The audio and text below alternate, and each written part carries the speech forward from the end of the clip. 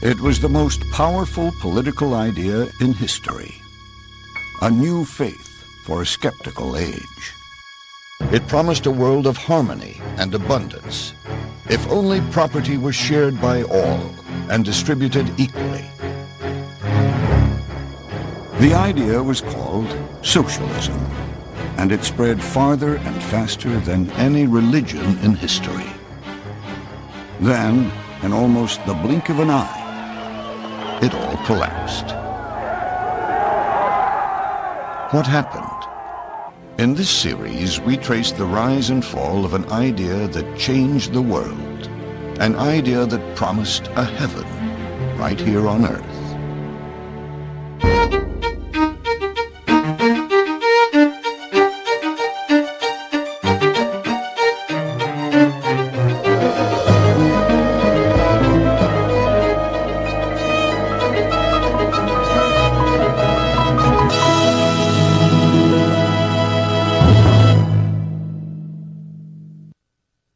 The early 19th century brought with it a faith in limitless human progress.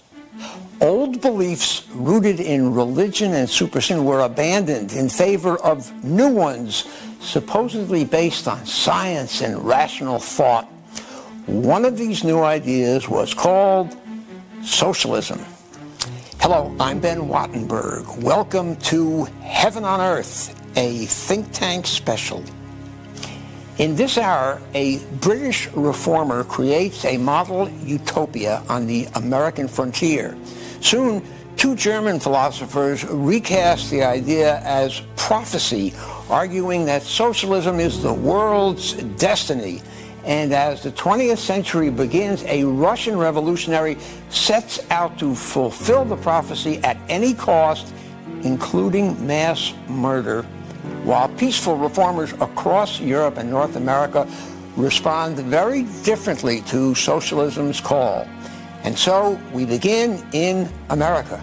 The United States is not yet 50 years old. Land in the West is plentiful, a magnet to new settlers and to new ideas.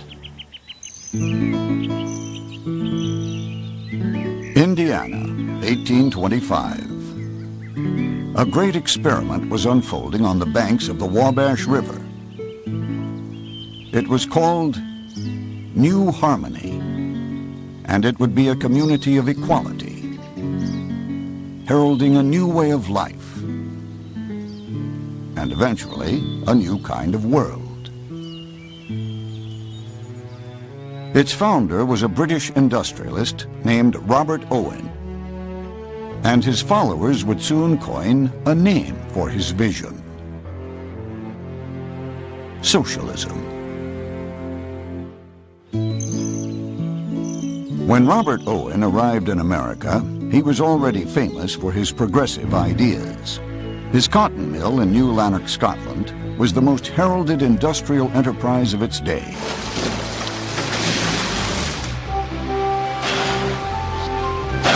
He shortened working hours, restricted child labor, and even provided sick pay. And Owen not only cared about how his 2,000 employees worked, he cared about how they lived. Anyone who would live in his properties there at New Lanark had to live by his rules, and they were very specific. How often they had to put out their trash, how often they had to bathe, when people needed to be home at night, the fact that they couldn't be publicly drunk, they had to spend time with their families, those kinds of things. Education was a key part of Owen's reforms. Rather than putting his employees' children to work in the factory, he put them in school. He also created the first preschool in the United Kingdom. It was part of what he called the Institute for the Formation of Character. Owen was developing a theory of human nature that would remain one of the fundamental ideas of socialism. It would resurface again and again. He felt you could actually mold human character, and he in fact said it is of all truths the most important that man's character is made for, not by himself. So he's an environmental determinist, and he believes that if you can begin virtually at birth and have this child in a superior environment, then you will, through education and liberation of this person's intellect and spirit, you will actually produce a perfect character. He called this the second coming of the truth. I think he really did believe he was the second Messiah, that he had come, unlike Jesus, who could only tell the truth in parables. Owen, on the other hand, could actually say the literal truth, because he had the science. People took Owen seriously. When he arrived in America in 1825, a joint session of Congress was convened to hear his ideas. Before an audience that included President James Monroe and President-elect John Quincy Adams, Owen announced he had purchased an entire village in Indiana. There, he would further the work begun at New Lanark. But this time, his community would be one of true equality.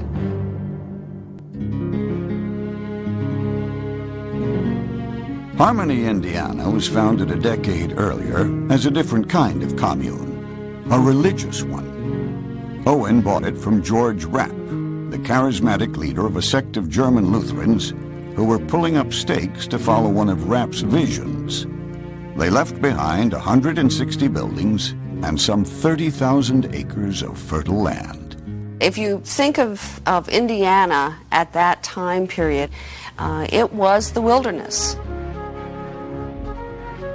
And here in the middle of the wilderness, you had this beautiful town of brick and clapboard houses, a magnificent cruciform church in the middle of town in the commons. It was very sophisticated. It was called the Athens of the West at that time.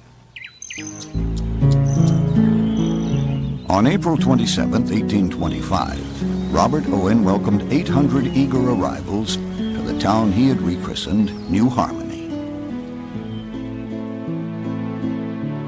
One group in particular was attracted to New Harmony: intellectuals. The village soon became a center of progressive thought and experiment. You had education at all levels, from infant to adult education. You had a newspaper being published. You had natural scientists out exploring the environs of New Harmony and beyond, creating natural science books to show people about the wonderful new species they're finding in the Midwest. You had people lecturing about equal rights for women. You had people lecturing about abolition. This was in 1827, 1828. To coincide with the 50th anniversary of the Declaration of Independence in July 1826, Owen issued what he saw as the next step in the liberation of humankind: the Declaration of Mental Independence. From here forward, he proclaimed, man was free from the trinity of evils responsible for all the world's misery and vice: traditional religion, conventional marriage, and private property. The last of these was key. The quest to do away with private property would animate socialism for the next 150 years. I think that Robert Owen arrived slowly at the conclusion that it was individual property and individual profit that was, in a sense, undermining the opportunities to create a new society. That inequalities in society were created by inequalities in the ownership of property and in the ownership of wealth and profit. Owen couldn't quite bring himself to turn over ownership of his property to the community, but people did get to live there for free. All goods were distributed at the village store. It was not the most efficient system. One New Harmony member named Paul Brown wrote that even salads were deposited in the store to be handed out. making 10,000 unnecessary steps and causing them to come to the tables in a wilted, deadened state. Before long, many members were losing their enthusiasm for the experiment. In the end, I think one of the problems in New Harmony was that it was a big group of idealists in one place, in a very isolated place. They spent a lot of time thinking about the ideal of the perfect community. Ultimately, you had a lot of thinkers and not enough doers. The work simply didn't get done. Before long, industries that had thrived under George Rapp's followers were either sputtering or out of business altogether. After 2 years, several reorganizations, and 7 different constitutions, Owen's great experiment collapsed. Owen had a very hard time acknowledging that there was a failure at New Harmony, and through a period of many months when everyone around him, including his sons, was saying things are falling apart, Owen was saying things are going great here. But eventually he couldn't keep up that pretense any longer because everyone was leaving. And so Owen found a kind of alibi, I think, in blaming the people who came to New Harmony as being poor human material for his experiment. Owen's son Robert Dale stayed at New Harmony after its collapse. He had a different assessment of his father's experiment. He wrote, "All cooperative schemes which provide equal remuneration to the skilled and industrious and the ignorant and idle must work their own downfall. For by this unjust plan, they must of necessity eliminate the valuable members and retain only the improvident, unskilled, and vicious."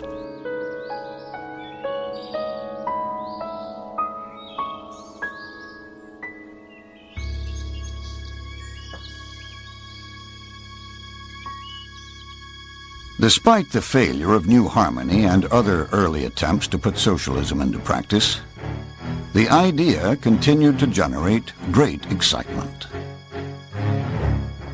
Soon, 2 philosophers would take utopian hope and turn it into faith by arguing that socialism was not only desirable, it was inevitable.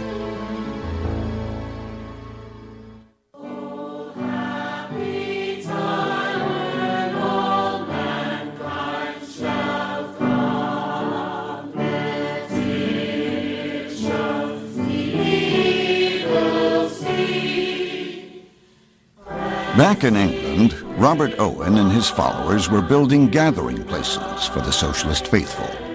They called them halls of science. Each week, thousands of adherents of Owen's new moral world flocked there seeking inspiration. Even though they proclaimed earnestly that they had contempt for all religion, every Sunday they would all gather and bring their families there, but they didn't call them services, they called them meetings, and then someone would get up in the front and do something that sounded like a sermon, but they called it a lecture, and then they would all sing from a special book of socialist hymns, except they wouldn't sing about God and goodness, they would sing about equality and brotherhood. In 1843, the Manchester congregation included a 22-year-old German journalist and radical named Friedrich Engels. For a young man rebelling against the faith of his parents, the services held a great appeal. Engels was a bit of a rebel. I think he was the typical frat boy in many ways. He was very interested in the military, he was interested in sports, he loved pubs, he loved women. But he was also an intellectual. He was in many ways the kind of person you would immediately recognize as a leader and as somebody people would congregate around. Back in Germany, Engels had fallen in with a radical crowd, and his father was desperate to get him away from the bad influence of his friends. His father gets this idea that he should send Fred off to England, to Manchester, where the family business had a branch, and much to his relief, Fred agrees. Little does Dad know that Fred and his radical associates have come to the conclusion that the revolution is going to break out in England, and Fred is desperate to be there to be part of the action. Once in Manchester, Engels threw himself into writing what would become a famous study of the English working class during the Industrial Revolution. It was a very grim picture. I mean, workers in the 1840s in England, they lived miserable lives. They lived in squalid conditions. They worked 16, 18 hours a day. Child labor, female labor was incredibly common. Disease was rampant. The living standards were just below probably what we would even expect in many underdeveloped countries today. It was a miserable, miserable time. Engels saw that the working class was miserable, and at the same time, he was also envisioning a sort of salvation of the working class in terms of history providing a fertile ground for revolution. He understood that the workers, sooner or later, would understand that history was working in their favor, and therefore history would radicalize them. And by being radicalized, workers would no longer passively see themselves as victims of capitalism, but would actively seek to change it. Engels was soon contributing to Owen's New Moral World and other radical publications. Among them was a newspaper edited by a man who had once been part of young Fred's circle of college radicals back in Germany, the 25-year-old Karl Marx. Marx, starting very young, was very charismatic. He had this forbidding style and this great genius for theoretics, where other people saw a meaning, Marx could see a meaning within a meaning, behind a meaning, and then a bigger meaning. And his colleagues would just look at him awestruck and say, "This is our great genius who can figure it all out." Marx had little use for the ideas of his colleagues. But one of Engels' articles caught his eye. The two men began corresponding, and in the summer of 1844 they arranged to meet in Paris. It was the beginning of one of the most intellectually fruitful partnerships in history. Marx was the prophet. His personality and his nature made him a flamboyant and charismatic figure, and Engels was very willing to defer to that. But Engels' early work and early research really provides much of the foundation upon which Marxism is later built. And Engels, of course, also supports Marx not only through his research, but financially and psychologically. And so without Engels, in any number of ways, Marxism would never have come to be. In January 1848, students and workers took to the streets of Palermo. By February, the revolt had spread to Paris. Soon, nearly 50 uprisings engulfed the European continent from Russia to the English Channel. Marx and Engels rushed home to Germany to join the barricades. They had just finished writing a platform for a workers' organization based in London. The pamphlet would become known as the Communist Manifesto.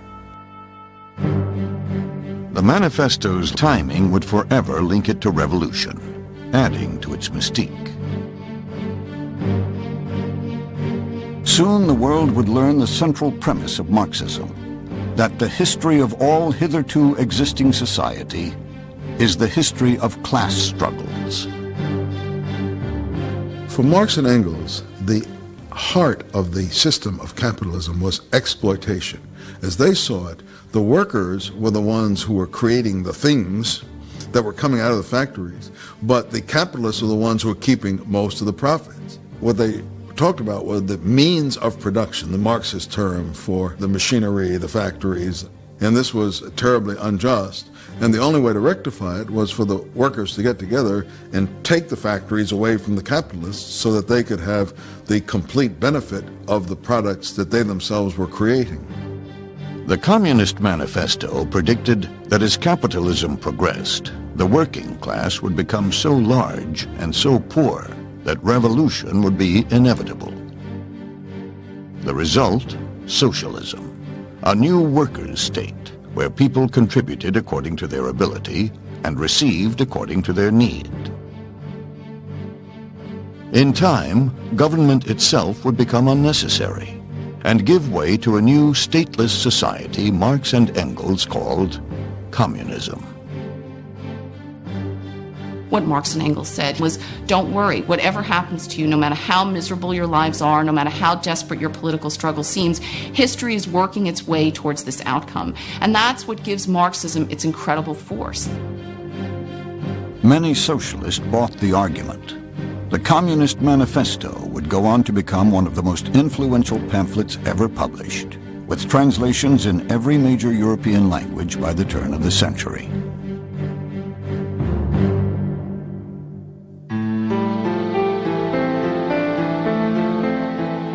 But the manifesto was just a summary. Marx soon set to work on a volume that would lay out a comprehensive theory of socialism. In 1851, Marx wrote to Engels that he hoped to finish it in 5 weeks. But 5 weeks grew into 5 years, and then another and another 5. All the while, Marx depended almost entirely on Engels for financial support. The one time Marx went out and got an actual job was as a correspondent for the New York Tribune newspaper. But he didn't speak English, and so he couldn't write the articles himself. Engels did speak English, and he got Engels to ghostwrite the articles for a number of years until he got his own English up to a level where he could write some himself. It took Marx nearly 20 years to finish his masterwork. In 1867, the first volume of Das Kapital was finally complete, with more volumes promised. The book would soon be hailed as a breakthrough in political and economic thought. In the scientific tenor of the time, after all, we have to understand that we're talking about the 19th century here, Marx had accomplished, at least in the mind of many socialists, what Darwin had accomplished for biology. He had laid bare the development of economic laws that were at work in capitalism. And in that sense, he had revealed the motor of history, economic development. And it is to Marx still that we owe this kind of economic view of history, as seeing people as sort of players in a drama in which economic forces are primary, and classes more than individuals as the kind of motor force of history. Engels survived Marx by 12 years. Thanks in large part to his public relations work, Marxism spread to workers' movements in Germany and across Europe. But by the time Engels died in 1895, many of the more perceptive socialists were beginning to notice a crack in Marxist doctrine. By the end of the 19th century, Marxist theory has been around for about 50 years. But it's not coming true. The workers are not getting poorer, and they're not becoming revolutionary. And at that point, there's sort of a choice. You can say, well, I'm for the workers and never mind the revolution, but we'll try to make things a little better step at a time. Or you can say, I'm for the revolution, that's what's going to give us the glorious new society, and if the workers aren't going to make the revolution, why, we'll find someone else to make it.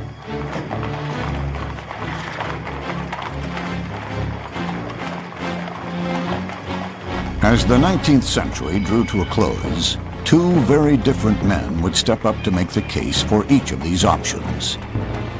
It would rupture the movement in 2.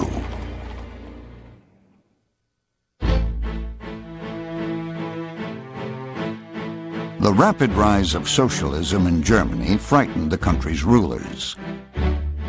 In 1878, Chancellor Otto von Bismarck outlawed all socialist activities, driving many members of the Social Democratic Party into exile.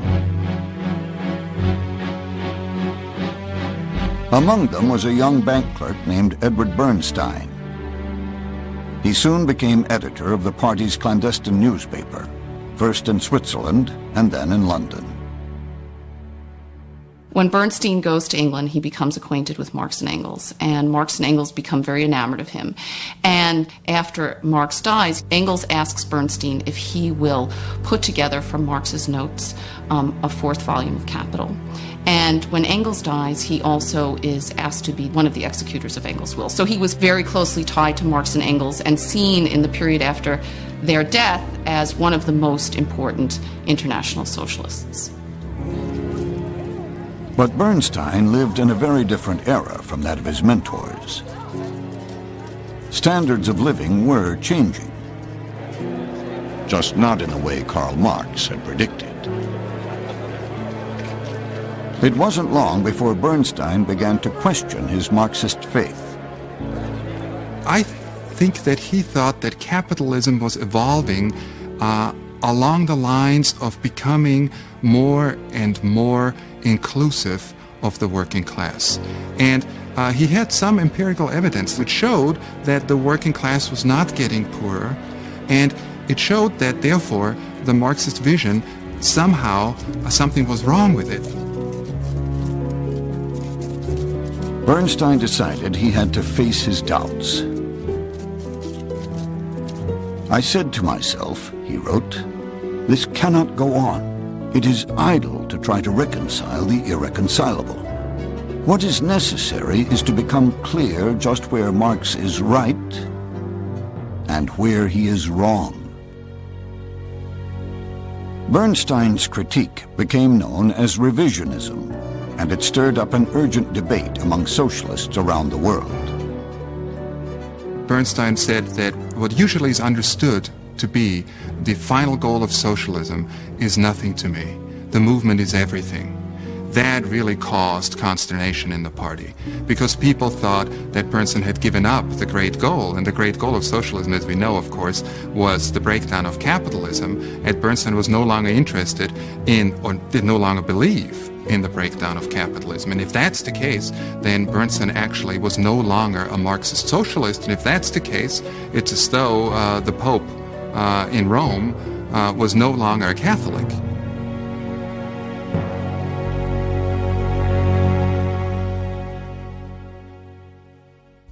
Thousands of miles away, a 29-year-old Siberian exile was carefully following the debate.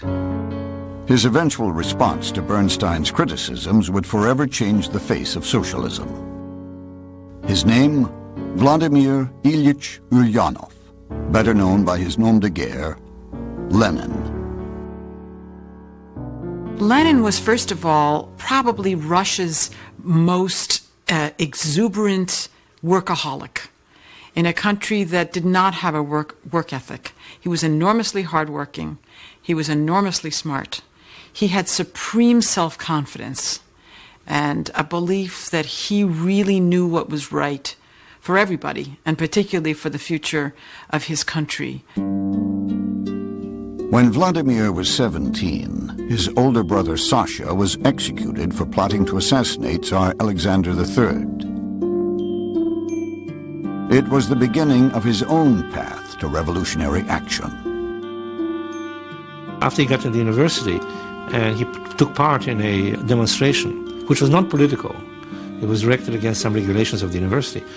When he was arrested, and it was discovered that he was the younger brother of the executed terrorist, he was expelled from the university.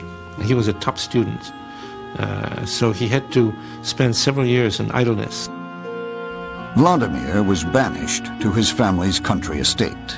There he began to explore the stacks of radical literature his executed brother had left behind.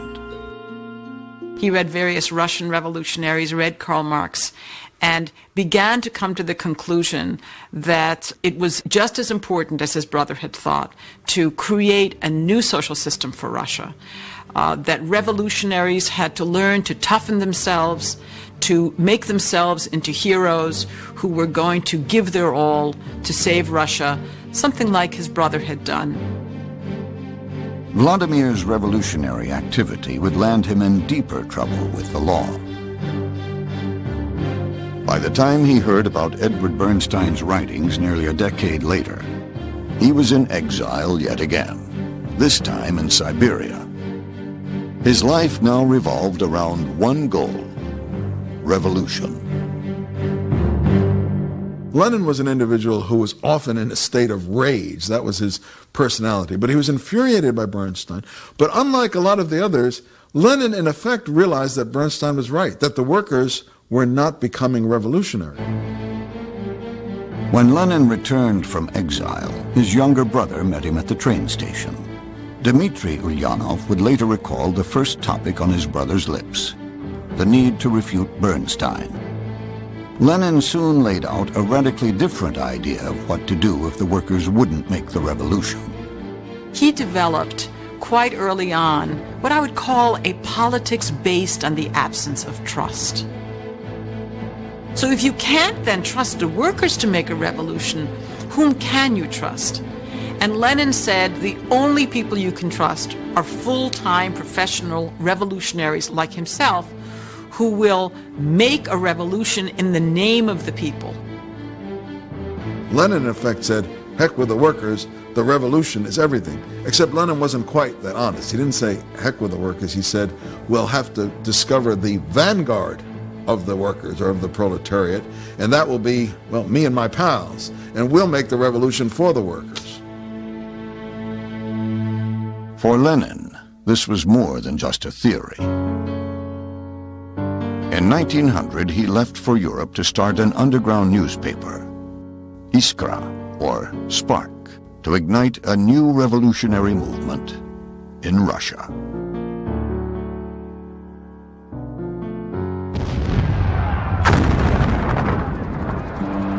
In the summer of 1914, 50 years of peace in Europe came to a bloody end. Soon the entire continent was mired in the fiercest conflict the world had yet seen. The Great War hit Russia particularly hard. There was breakdown of transport. There was inflation. And in the northern cities, particularly the capital city of St. Petersburg, or Petrograd as it was then called, there were great shortages of food and fuel. So the winter was very, very harsh. By early 1917, the ground was crumbling beneath the Tsarist regime. As Russian troops battled Germany in the west, strikes and protests spread across the country. Then, in Petrograd, a group of soldiers mutinied. It was the beginning of what became known as the February Revolution. To prevent a similar uprising on the front, the Tsar abdicated the throne. Power fell into the hands of a liberal provisional government. There was a kind of chaos and anarchy that grew very quickly in Russia after the February Revolution, after the emperor had abdicated. Land was being seized by peasants. Villages were declaring their independence and sewing their own flags. And you have the idea that whatever the bonds, the glue that will hold a society together, fear, loyalty, tradition, it somehow melted away and evaporated, with Russia crumbling into the smallest parts. Many Russian socialists welcomed the new liberal government, but not Lenin. He had lived in exile in Europe for most of the past 15 years, sometimes traveling in disguise. All the while, he had worked to strengthen and arm a new party in Russia, the Bolsheviks, even ordering bank robberies and extortion to finance party activities. Now he saw the chance he had been waiting for. On October 25th, 1917, the Bolsheviks struck.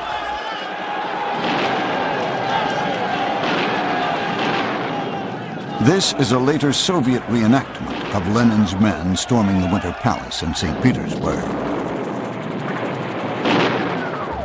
In reality, the revolution was much less dramatic. The provisional government yielded with little bloodshed.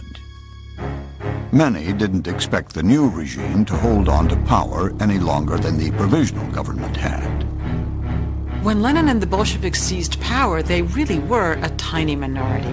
And immediately, the Bolshevik regime found itself embroiled in a civil war, which it won militarily, but it also won because the Bolsheviks had been very successful in their use of propaganda to win what we might nowadays call the hearts and minds of the Russian people.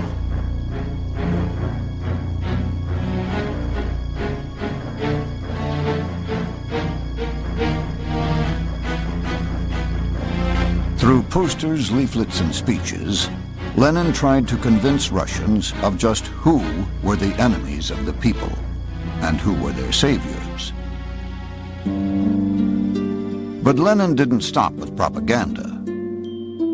The enemies of the people were marked for retribution,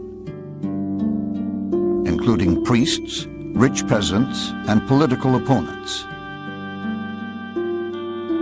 Lenin began with Nicholas II, the last Tsar to reign over Russia. Him, his wife, their 5 children, their doctor, their servants were all massacred. And then their bodies were cut up and burned, and then what was remained was buried in a shaft, which was only discovered a few years ago.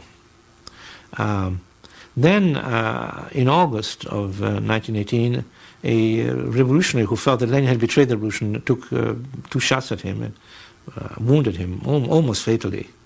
Whereupon Lenin and his henchmen agreed to carry out Red Terror. This was a terrible thing. People were taken out of prison where they were put political prisoners who had never been tried, had done nothing against the Bolsheviks, and were just summarily shot. And this shooting went on. Hundreds of people were shot at night.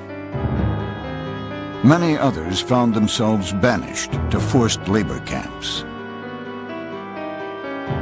Under Joseph Stalin, the system would become known as the Gulag.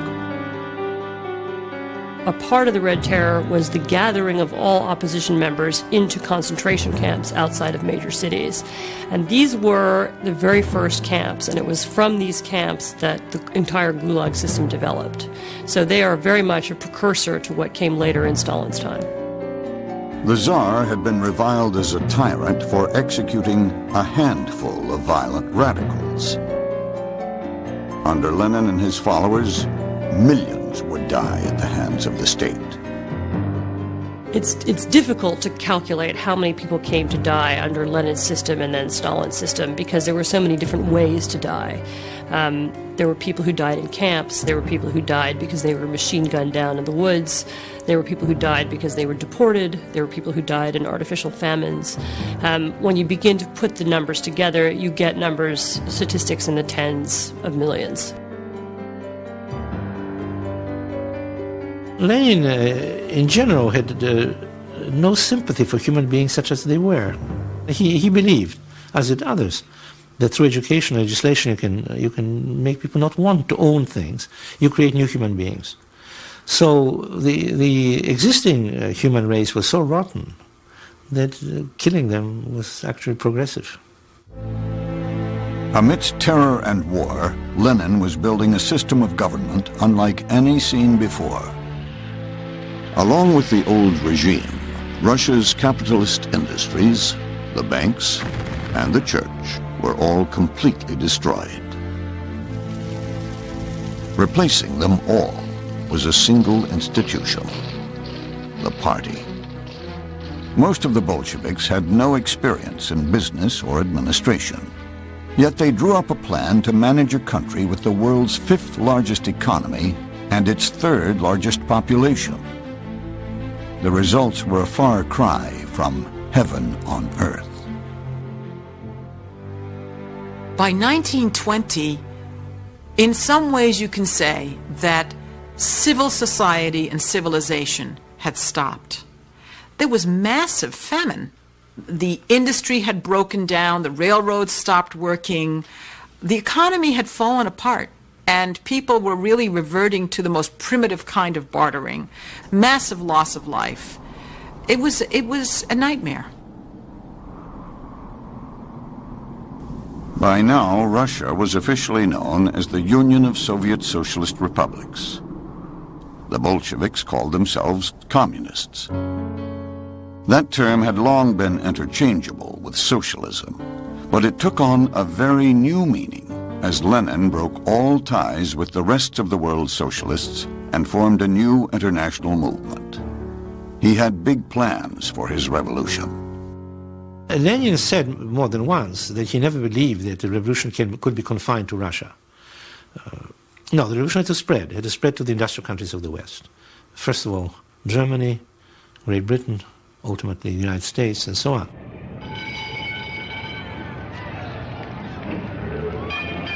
In the Marxist scheme of things, the most advanced capitalist country was the one that was supposed to be transformed first, and that was the United States of America.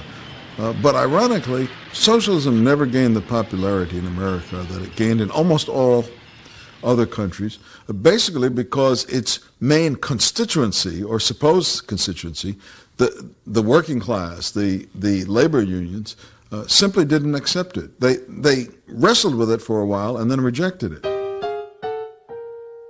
In America, the split between trade unions and socialists goes all the way back to the very beginnings of the organized labor movement in the late 19th century. Spurred by Marx and Engels, workers' movements across Europe were gaining strength, and most were embracing socialism as their guiding philosophy. In America, too, workers were organizing, but they would choose a very different path. Led by a straight-talking cigar maker named Samuel Gompers. The irony about Sam Gompers is that he was a Marxist who forged an anti-Marxist labor movement. Gompers was born in a poor family in London and moved to the United States in his teens, becomes a skilled cigar maker. And all this time, he is a socialist. He's reading Marx, he's reading Engels, he's reading other classics of European socialism. And he believes that the best way to organize workers to demand their emancipation, the best way to achieve socialism is by making the trade unions themselves stronger.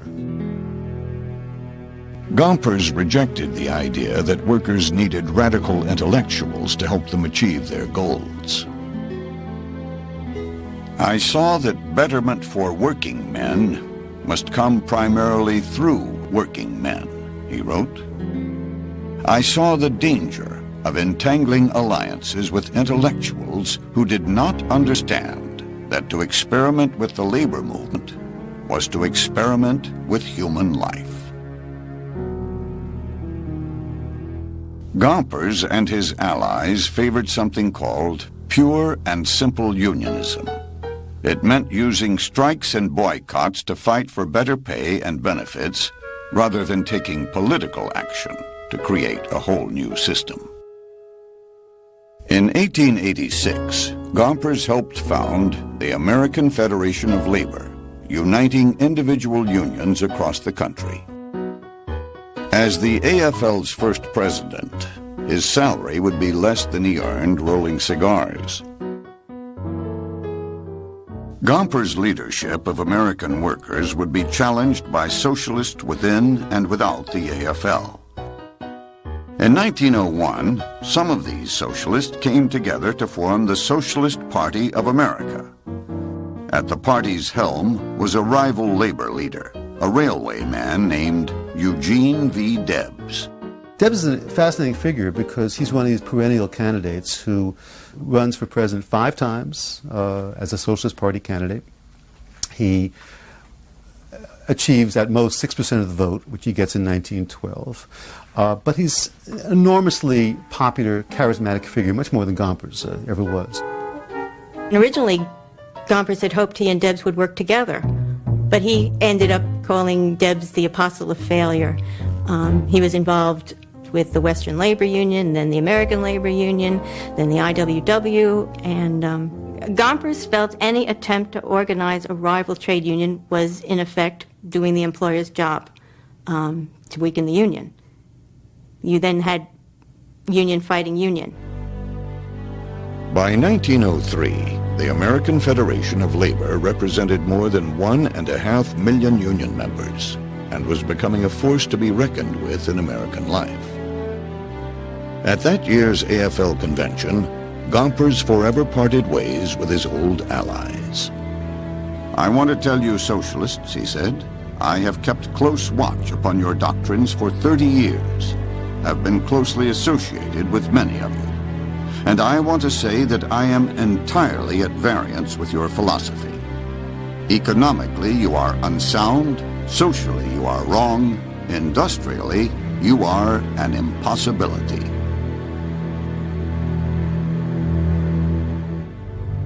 Despite Gompers' opposition, the Socialist Party continued to gain strength.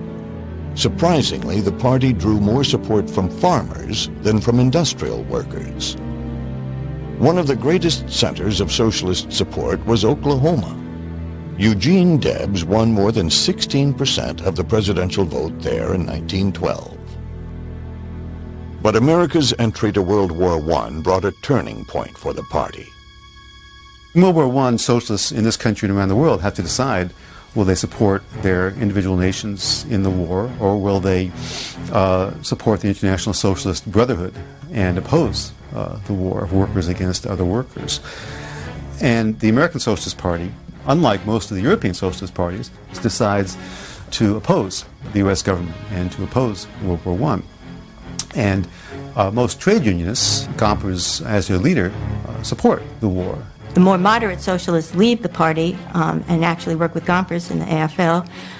The more radical socialists start speaking out against the war, and they are arrested. Eugene Debs gets arrested in 1918, gets sentenced to 10 years in jail. And by the time he comes out of jail in 1921, when he's pardoned, the Socialist Party is pretty much a shell. The party would never regain its pre-war strength, not even during the Great Depression. Gompers and the American Federation of Labor, later the AFL-CIO, had won out as the principal voice of America's workers. In many ways, Americanism proved to be a substitute for socialism for a lot of workers. After all, Americanism has always stood for the average person being able to make it. The American standard of living is something that all Americans should be able to enjoy. So the idea of class equality is something that undergirded the strength of socialism in Europe, but it's always been part of the American vision as well. So in many ways, Americanism trumped socialism and made socialism unnecessary as a vision for a lot of American workers.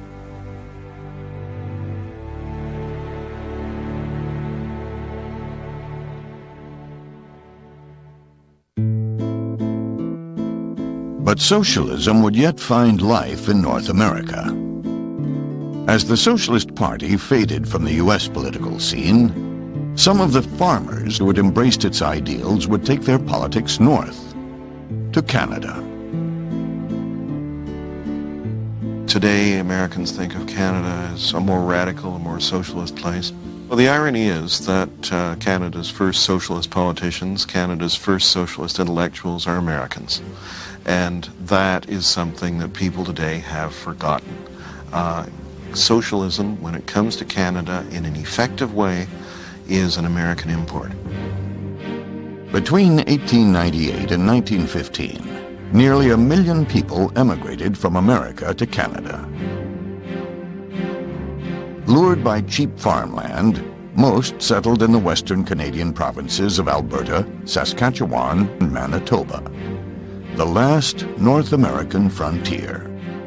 They brought their knowledge of how to wrest a living from the soil and a set of political convictions rooted in their experience. Farmers in the prairie provinces of Canada and the northern Great Plains of the United States all faced similar problems in the early 20th century. They were all growing wheat. They felt that they were being gouged by the railroads, by the bankers. They felt that the market conditions were working against them. Rather than seeing this in terms of impersonal market forces, they personalized it and viewed bankers, railroad men, lawyers as the enemy. The way you express your protest at the turn of the century is, hey, wait a minute, why don't we nationalize these things?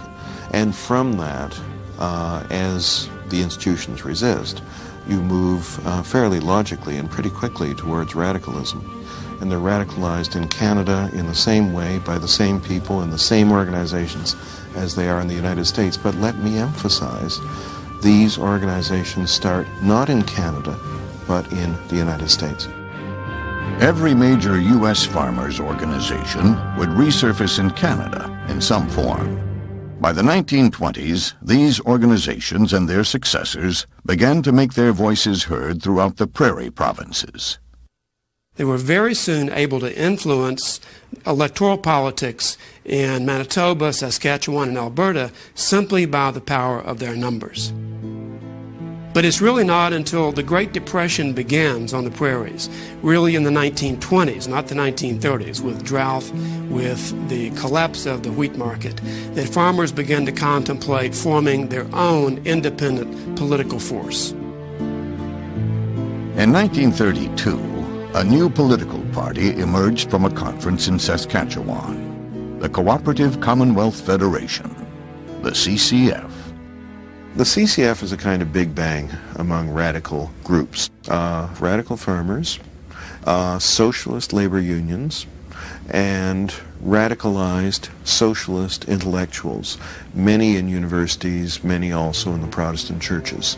And they get together and they write a platform that calls for the socialization, essentially, of the means of production and the means of finance. I mean, it is a classic socialist platform. The party would later moderate its platform to appeal to a broader base.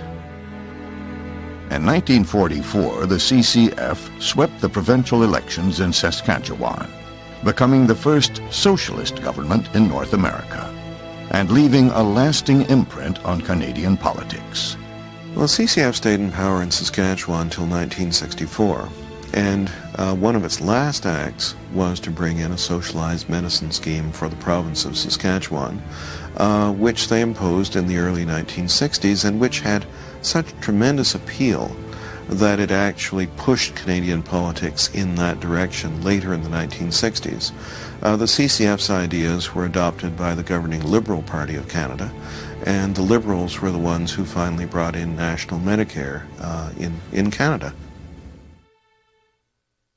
Socialism found more of a following in Canada than in the United States. In 1961, the CCF became the new Democratic Party. It is still largely socialist in its convictions and still a force in Canadian politics. In America, some of the ideas championed by socialists also found their way into the mainstream. Ideas like unemployment insurance, Social Security, and the 8-hour workday. But socialism itself never took root. Be sure to join us for the second episode of Heaven on Earth, The Rise and Fall of Socialism. For Think Tank, I'm Ben Wattenberg. To learn more about Heaven on Earth, The Rise and Fall of Socialism, visit us online at pbs.org.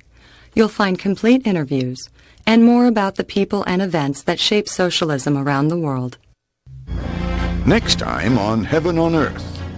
From China to Britain to Israel to Africa, a new generation of leaders brings to life radically diverse visions as socialism comes to power around the globe. The complete 3-hour program of Heaven on Earth is available on DVD or as a companion book. To order by mail, write to the address on your screen or call 202-530-2550.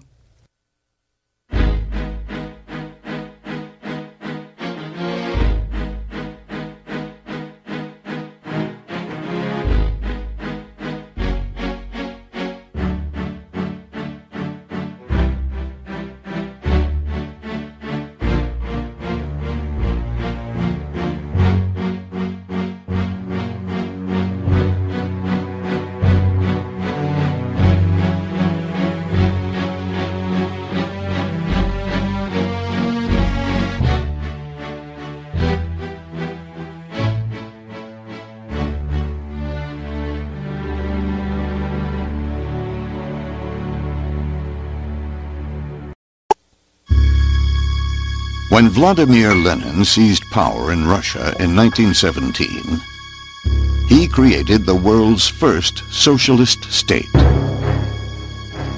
But other socialists said that Lenin's dictatorship wasn't true socialism at all.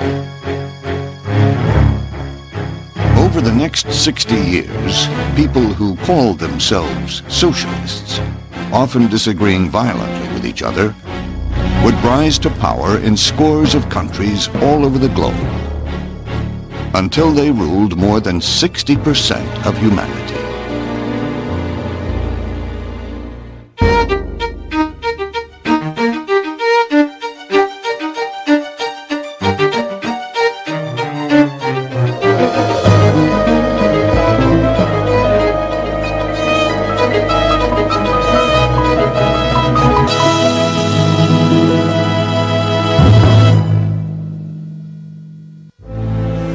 Seen the future, and it works.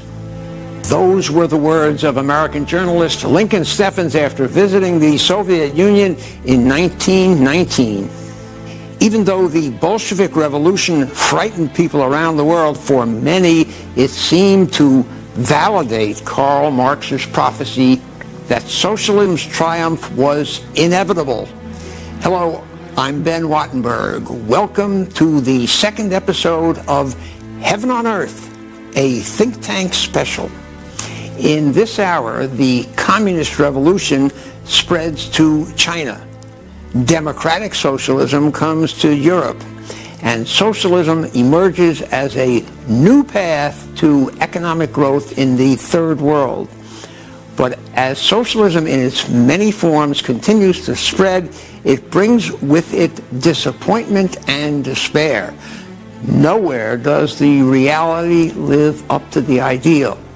And so we begin in the new Soviet Union, that is the Union of Soviet Socialist Republics. Vladimir Lenin died of a brain hemorrhage in January 1924. He was only 53 years old. But in his relatively short life, he had laid out a path to power for revolutionaries around the world. What Lenin did electrified, excited, inspired, terrified different people all over the world, depending on their frame of mind. And one of the more curious things it did was it gave birth to fascism. Lenin had showed that you could take Marxist doctrine and sort of twist it all around. And there was Mussolini in Italy, and he says he too is a revolutionary. For him, like for Lenin, making the revolution is the main thing. And he says, well, if we could throw out the proletariat and put in the vanguard of the proletariat, maybe we could throw out the proletariat and put in the nation instead. And all over Europe, there were groups of socialists who suddenly became nationalists.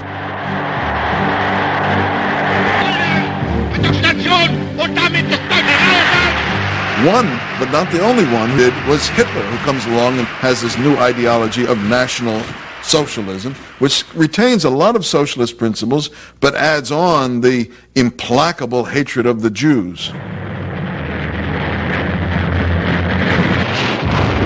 Benito Mussolini joined forces with Adolf Hitler to launch a world war even more devastating than the last. The alliance between Italy, Germany, and Imperial Japan placed Mussolini in bloody opposition to his old socialist comrades.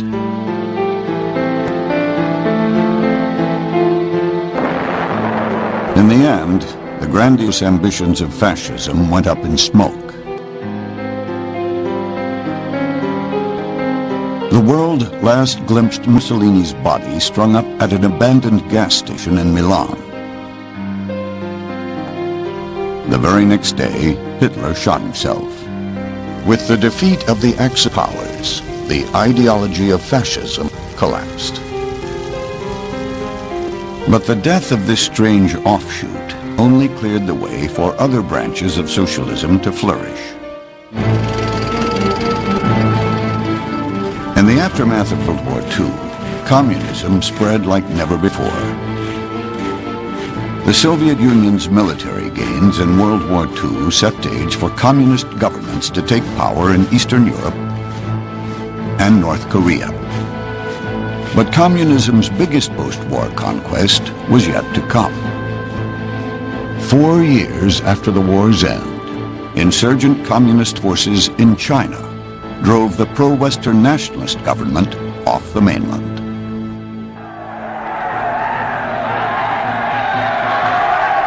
In January 1949, the communists marched into Beijing to declare the birth of the People's Republic of China.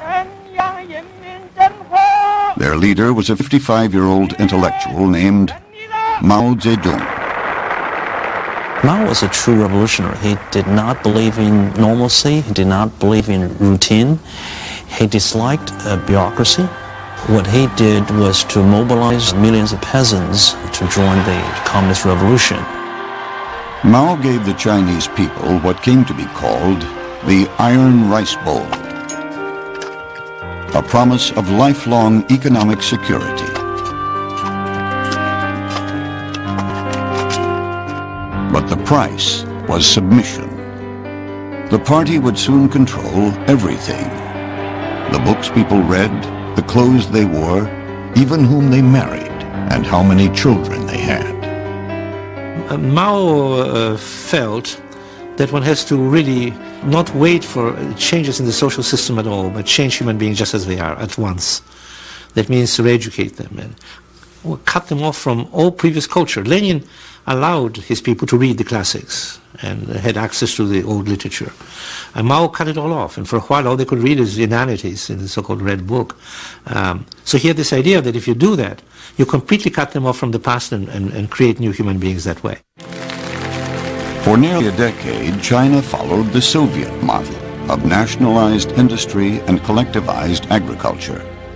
But the results were disappointing, and Mao grew impatient.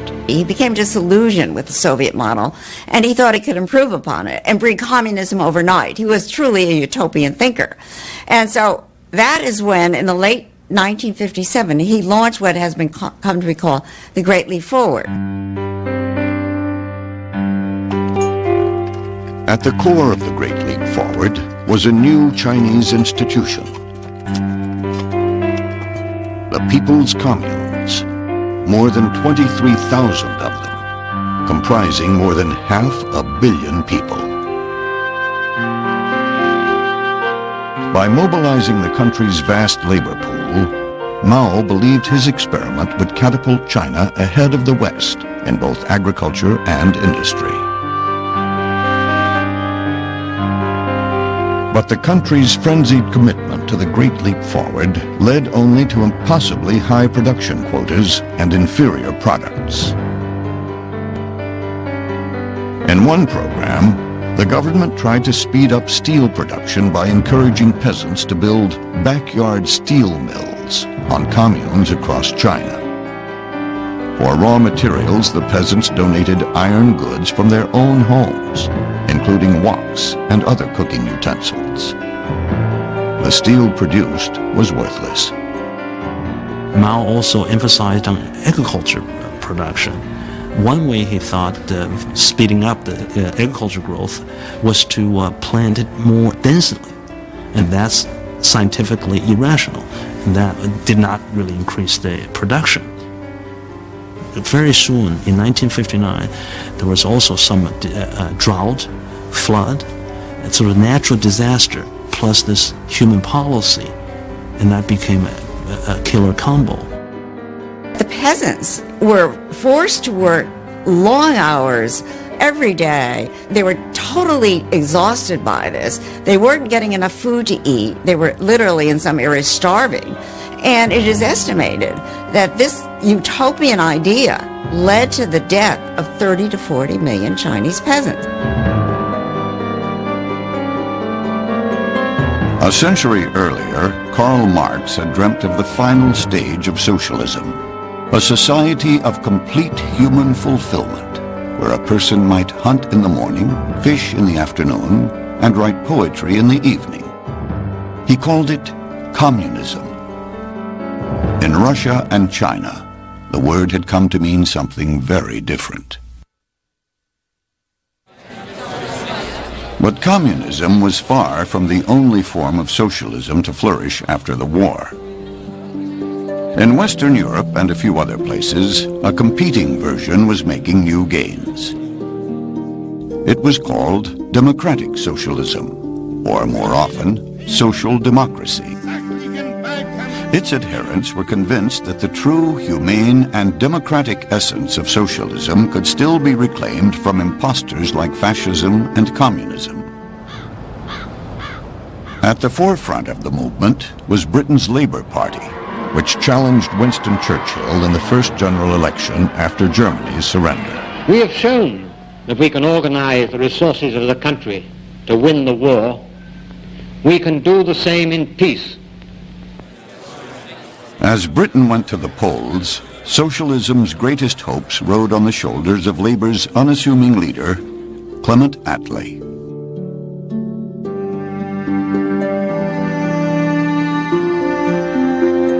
Clement Attlee began life as the painfully shy son of a prominent London solicitor.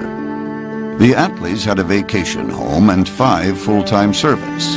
They were devout Christians and active in volunteer work. The first thing you need to understand about Clement Attlee is that he came to socialism despite himself. It wasn't where he wanted to be, it wasn't what he was brought up to be. He had the fairly automatic conservative opinions of a man of his class at that time. Attlee graduated from Oxford and drifted into law. Then, one fall evening, his brother invited him to visit a club for disadvantaged boys in the notorious slums of East London's Limehouse district. For the first time, he saw the conditions that the poor lived in England, that it changed his life. He saw children starving. He saw huge families crammed into tiny, squalid little rooms with no furniture and no food and no heating. He saw the utter misery in which the poor lived and compared that to the way he had been brought up. This made him a socialist. Within a year and a half, the 24-year-old Attlee took over as club manager and moved in. The Limehouse district would remain his home for the next 14 years. In 1908, he joined a group of socialists within Britain's Labour Party. Attlee believed that if people lived in slum houses, if they were sick and couldn't have proper medical care, they grew up to be different people from those who lived in prosperity. A canon of socialism is you have to change the physical environment if you want to improve human nature, and that Attlee certainly believed. Attlee volunteered for combat during World War I and fought with extraordinary courage. As the government mobilized the economy for war, he and others saw it as evidence that socialism could work. The influence of socialists within the Labour Party was growing. In 1918, they revised the party's constitution to support common ownership. The British Labour Party was not started as a socialist party.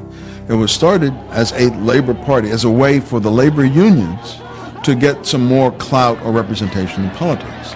It then attracted more and more kind of middle-class intellectuals who were socialists. And in 1918, to make the middle-class socialists happy, the party adopts a platform which explicitly embraces socialism as the party's ideology.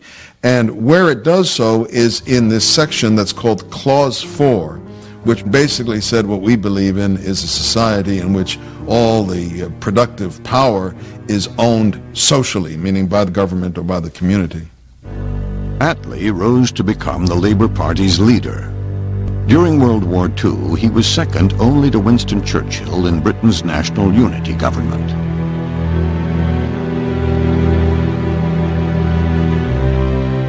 When the peace was finally won, much of Britain lay in ruins. In June 1945, the country held its first general election in nearly a decade. The choice was between Winston Churchill and Clement Attlee, two men who had joined together to fight the Germans, but now had different visions of how to rebuild Britain. Any British family, including the most devoted Labour family, if they'd been asked who they wanted round for supper, they would have chosen Winston Churchill rather than Clement Attlee any day. But Winston Churchill seems to stand for the old ways, for unemployment, for poverty, for no medical care, for an inadequate system of education. Attlee was a very much more withdrawn figure, very quietly spoken little man, with very little personal charisma. But what he stood for was what appealed to the British people. By noon on July 26th, the results were becoming clear. Labour had won by a landslide. Never before have the electors shown clearly their desire that there should be in this country a Labour government carrying out Labour's full policy. Socialism had never before won so clear a mandate. The election was really fought on one issue, the welfare state. Attlee had a vision of a new Jerusalem, of a welfare state, of a city on a hill, of a society that would provide comprehensive national insurance. So this is a radical, reforming government which intends to transform British society. Alongside the social welfare system, the other cornerstone of Attlee's new policy was nationalization. Clause 4 was still enshrined in the party's constitution. Attlee now had his chance to bring common ownership to Britain. Let's go forward into this fight in the spirit of William Blake. I will not cease from mental fight, nor shall the sword sleep in my hand, till we have built Jerusalem in England's green and pleasant land. Attlee published a book called The Labour Party in Perspective in the 1930s, but he reissued it when he was Prime Minister and with an introduction that re-endorsed the same points. And it called for complete socialism. And he went on to say that he wanted all large industry nationalized and that small industry could remain in private hands for a time. But his ultimate vision was a completely socialized economy.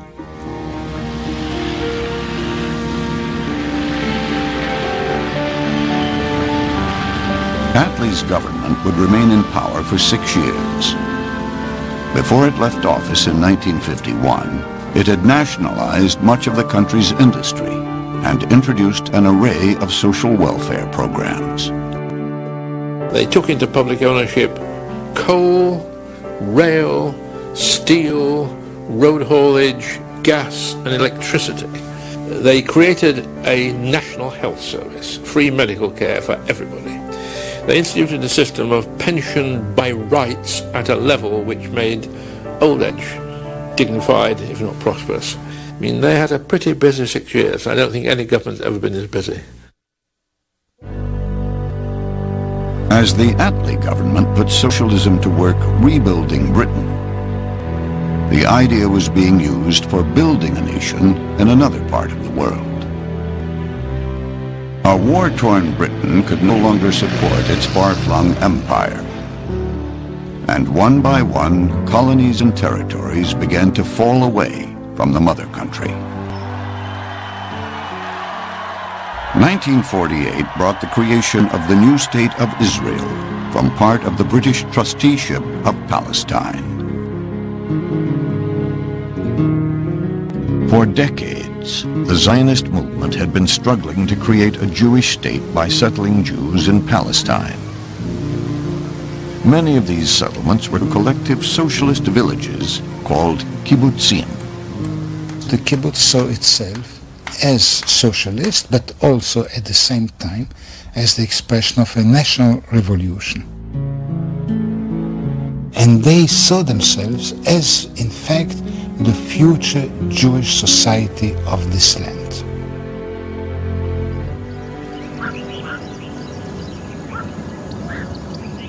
Kibbutz Genasar is nestled along the western banks of the Sea of Galilee. was founded in 1937 by a group of young socialists, and it soon became the base of the Palmach, the elite commando wing of the Jewish Defense Forces. We wanted to influence the country. That was the idea. We wanted to influence the country and stand for equality and all the things we believed in. Moshe Abbas came to Kibbutz Genosar in 1940, when he was just 20 years old. In those early years, the kibbutz did not have tents, so he slept on the grass. But for Moshe and others, the sacrifice was worth it.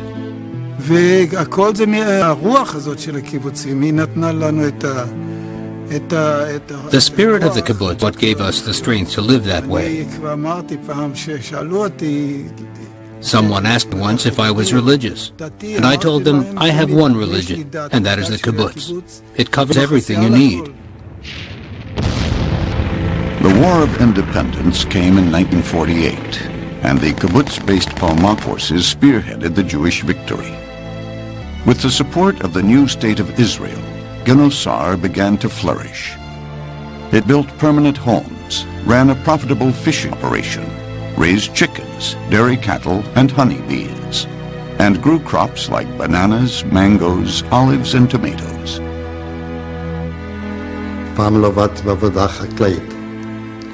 I had never worked in farming or agriculture before, and I had never had to go by the decisions of a collective.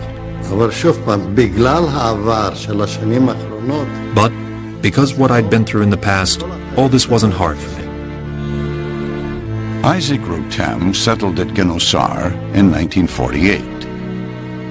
He is one of the hundreds of thousands of European Jews who came to Israel in the wake of the Holocaust. I came through all the camps. Camps in Auschwitz, camps in Cyprus, and suddenly I felt like I was part of one big family. Suddenly you feel there is someone who cares about you, someone keeping up with you. The kibbutz was socialism on a human scale.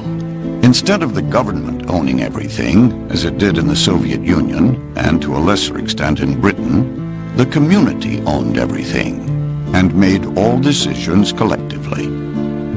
The motto of the kibbutz movement was borrowed from Marx, which was, from each according to his ability, to each according to his need. There was no private property. Everything was shared in common, but it was all done in democratic fashion, that is, in group meetings or committee meetings where people could present their needs, and the kibbutz would democratically decide what to do to make sure that that person had his or her needs met. You did not need any salary because you got food in the dining room, you got clothes in the special store. At the very beginning, at least, you had no private clothes. The storehouse distributed every week clothes to the members. You could receive a shirt that another member had the week before.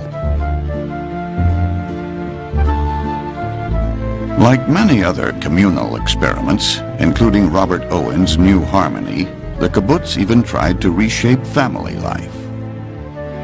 There would be new roles for husbands and wives, and parents and children.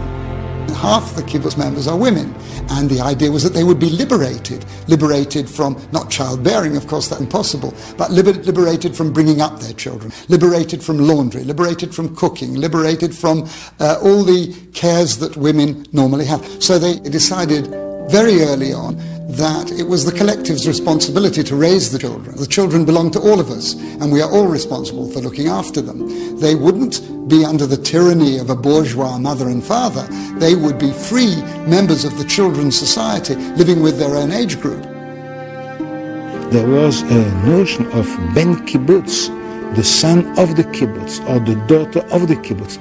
In some kibbutzim, you even had that when the child was born, the General Assembly met and decided what will be his name of the child. How will he be called?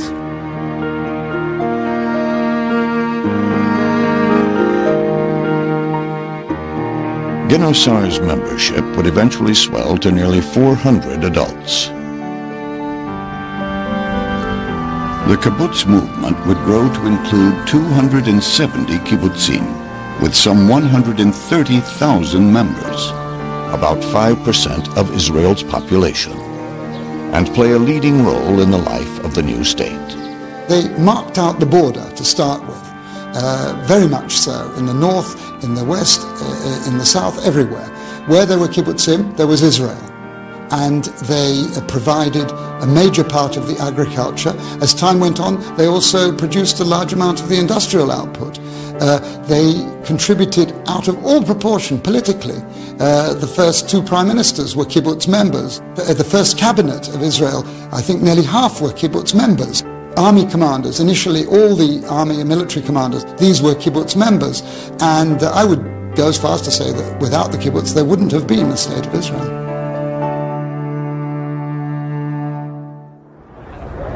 Much was unique about the Jewish state. But in choosing socialism as its strategy for development, Israel was part of a swelling tide. For the nations reaching for independence in the aftermath of World War II, state planning was held out as the quickest path to prosperity. 60 nations in the developing world would eventually adopt some form of socialism. Most were in Africa. The country that became known as Tanzania would provide the world with a leader whose vision of socialism fused the ideas of the West with the traditions of Africa. His name was Julius Nyerere. Nyerere's father was a tribal chief in northwestern Tanganyika, as the British territory was then known. And when the colonialists wanted somebody from the chief family to go to school, and he was virtually taken away from his goods and taken to school. That was the beginning of Julius. By 1949, Nyerere had made it all the way to the University of Edinburgh in Scotland. At Edinburgh, he started studying with socialist teachers who talked about community property, and Nyerere said, "We've got community property, that's what we have in my tribe." And suddenly, it seemed as if the ways that he was used to, which he had always been told were very backward and sort of a source of shame, were actually corresponding very nicely to the most advanced social thought, that is, the ultimate society that people in Europe were looking forward to. When Nyerere returned to Tanganyika in 1952, colonial unrest had spread across the continent. To the north, Kenya was engulfed in the violent Mau Mau rebellion. Tanganyika was much quieter, but talk of independence was in the air. Nyerere took a job as a teacher, but he found his true calling in politics. He soon remade an old social club into his country's first political party. As the party attracted thousands of followers across the nation, Nyerere kept the title of his old profession, Mwalimu, Swahili for teacher.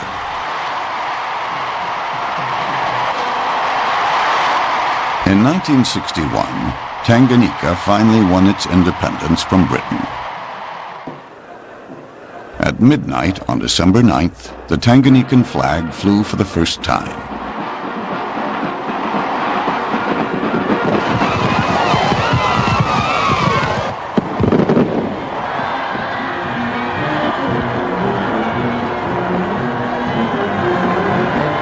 The next year, the country swore in Julius Nyerere as its first president.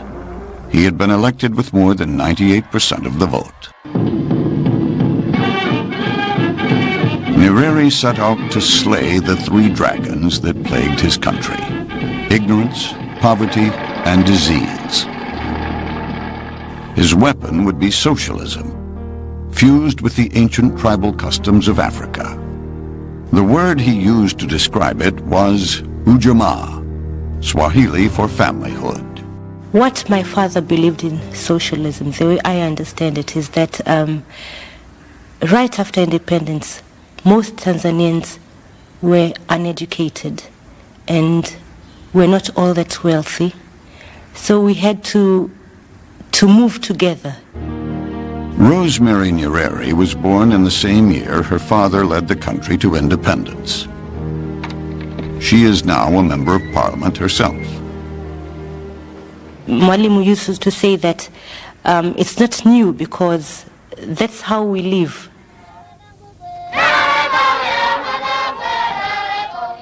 You go to a typical Tanzanian village, a typical African village.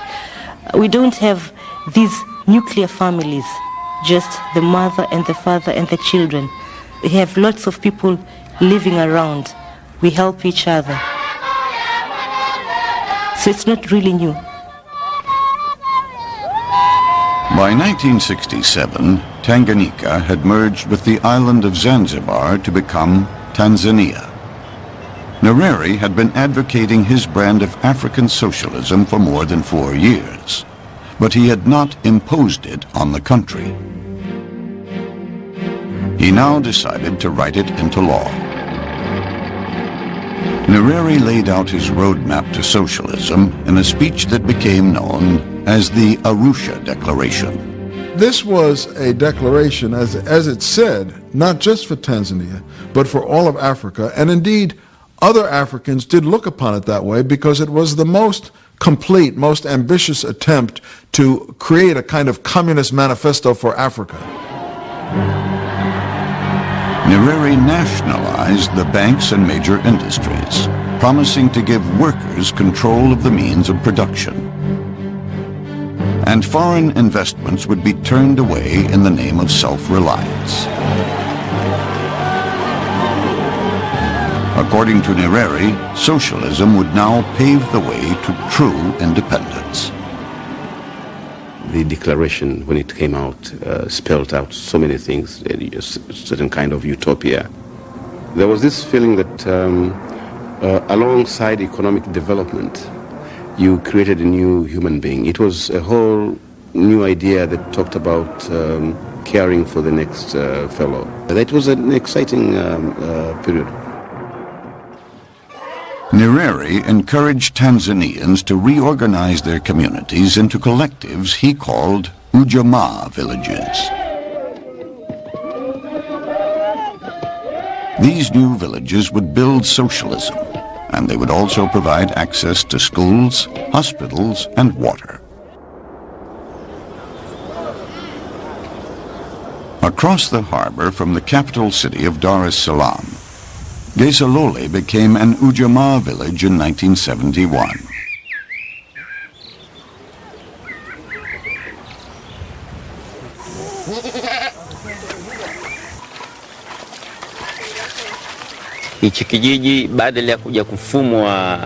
After Mwalimu Nyerere encouraged us to form Ujamaa villages, we were the first to respond and make our village an Ujamaa village.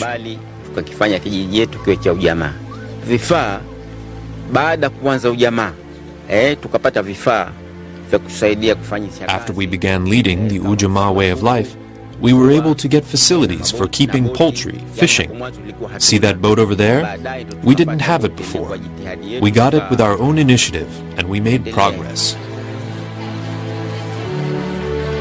Nyerere's vision of African socialism won the admiration of many in the West. As the Cold War intensified, many saw it as the best alternative to Soviet-style communism in the Third World. Support, both moral and financial, poured in. World Bank presidents would fly out, heads of donor agencies would fly out. Students would come to spend a half a year or a year at the University of Dar es Salaam. The University of Dar es Salaam was a great place in the mid-1960s and early 70s. This was seen as a serious, well-reasoned attempt at socialism, and the feeling was, let's support this experiment. Talk of socialism's potential in the Third World came amid disappointments in Europe. In places like Great Britain, pensions and socialized medicine continued to enjoy broad support. But state planning had not delivered on its promise. There's a tension between Britain in the 1960s. On the one hand, we have the image of the swinging 60s, the world of the Beatles, the Rolling Stones, the world of Carnaby Street. The problem was that the kind of creative energy that you saw going into music and clothing didn't go into most parts of the British economy. There was suddenly this colour and efflorescence, but what it concealed was the fact that the economy was essentially dying. And we're living on the credit of the past, on old, declining, rusting industries like coal mining, shipbuilding, and steel. And nobody knows where the money's going to come from now on. So it was a kind of fool's paradise. In 1971, the Times of London called the country's condition the British disease. The problem with the welfare state was not that it wanted to distribute goods to the people of England. The problem was that a society bent on questions of distribution, bent on questions of consumption, was not a society that was going to deal with the underlying economic problems of how you produce enough, how you produce efficiently, how you compete in a global market. And that's the imbalance.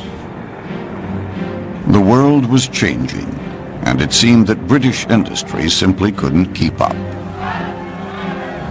Laws designed to protect British workers now prevented management from changing old practices. Workers demanded and won ever higher wages, even as productivity stagnated. In 1975, inflation hit 24%. What essentially happened was that the wage settlements, as they became higher, pushed inflation higher. And that leads to an inflationary spiral, which was very difficult to control. Since 1945, Labour and Conservative governments alike had preserved Clement Attlee's social welfare programs and most of his nationalizations. But by the mid-1970s, a growing faction within the Conservative Party placed the blame squarely on the legacy of Attlee's government. In their view, what basically happens in post-war Britain is that socialism, disruptive trade unions, and an expensive welfare state lead to a precipitous political and economic decline. What they see is a welfare state which created a dependency culture. It robbed people of initiative. It robbed people of responsibility. It disrupted the market. It made it impossible for the country to get anything really done.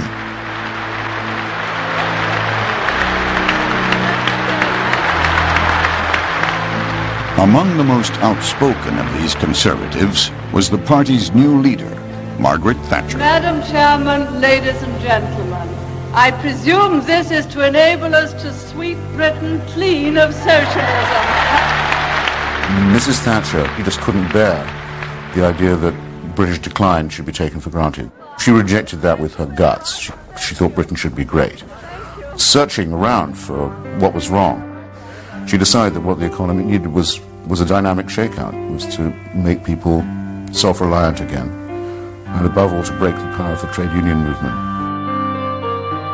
In the summer of 1978, the Labour Party was in power and gearing up for a new general election. The Labour government felt that what they really needed was to have a year of very, very low inflation. So they imposed a norm on trade unions, or on all workers, of a 5% increase in wages.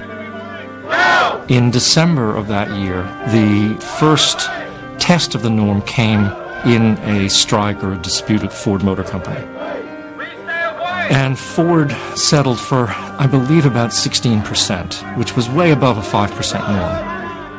At that moment, the floodgates opened, and all sorts of workers who had pent-up demands for higher wages essentially put those demands to government.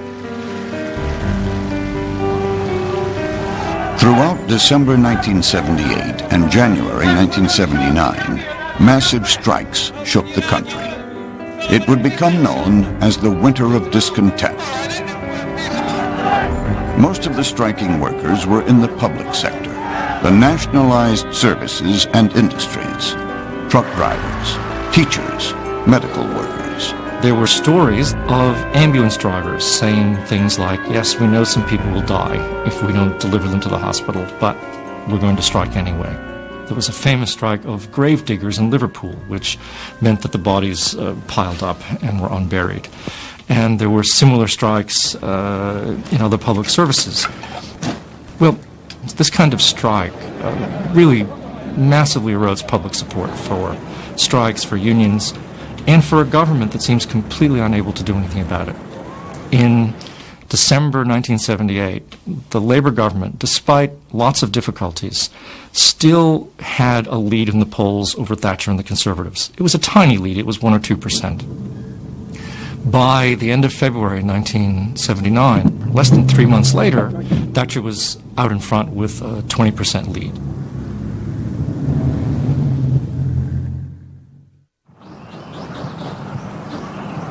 In Israel, too, socialism was losing some of its appeal.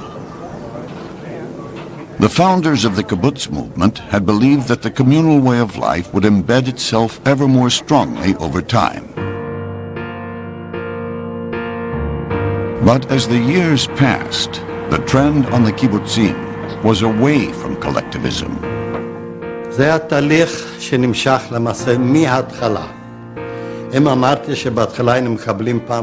in the beginning we got clothes once a week from the clothing storehouse, then later there were closets, and everyone had their own clothes at home. If at first all the food was in the dining hall, then eventually everyone had an icebox.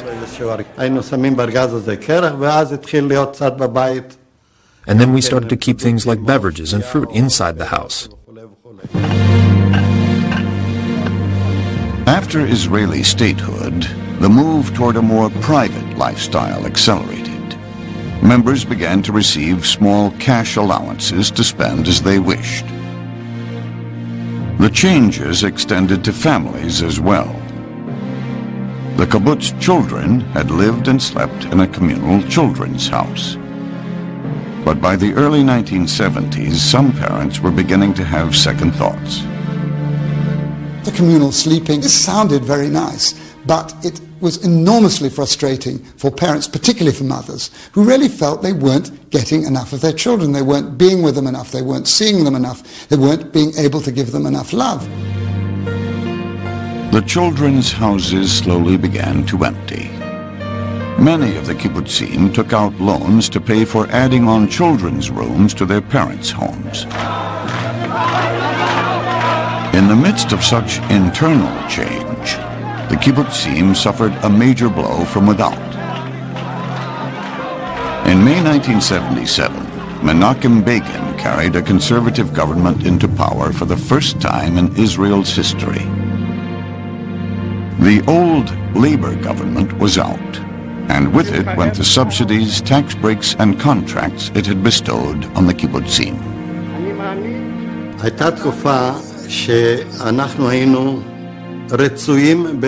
There was a time when we were wanted in Israel.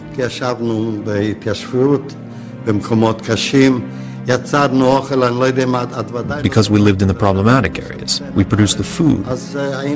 We were the heroes of this country. Eventually, the state let us know, hinted to us, we don't need you anymore. You are a place of residence like any other. Start being independent. The kibbutzim were still socialist communities. But practical problems were forcing more and more compromises between the ideal and reality.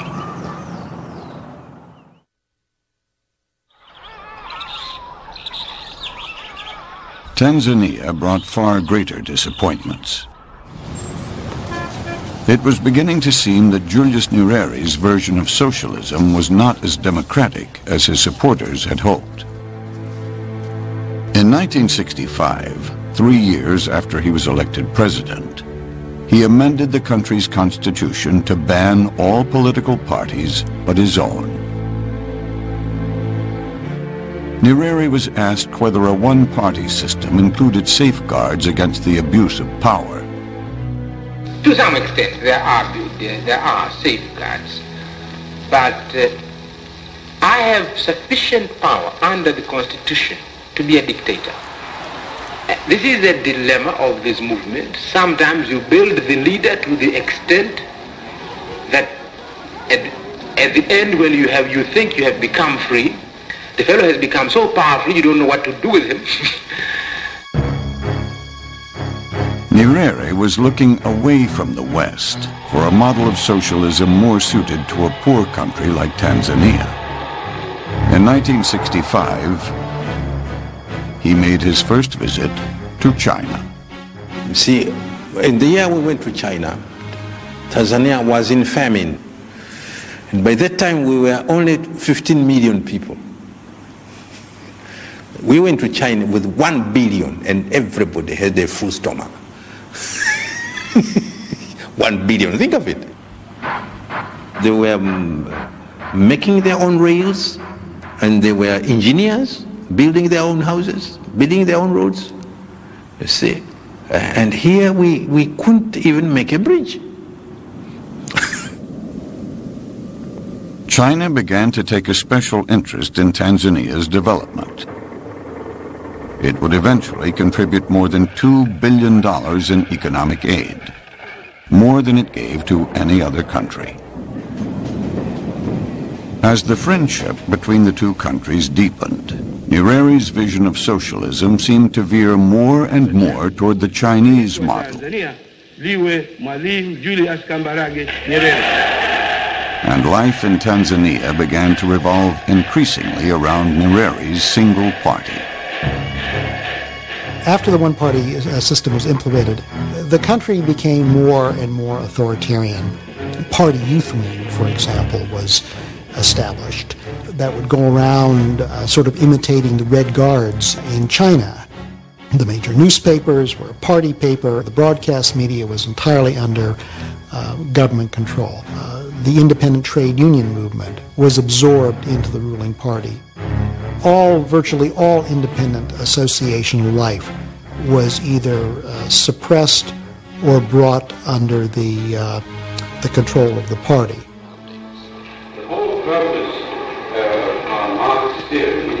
In 1967, the country began to overhaul its schools, casting off the old Western system.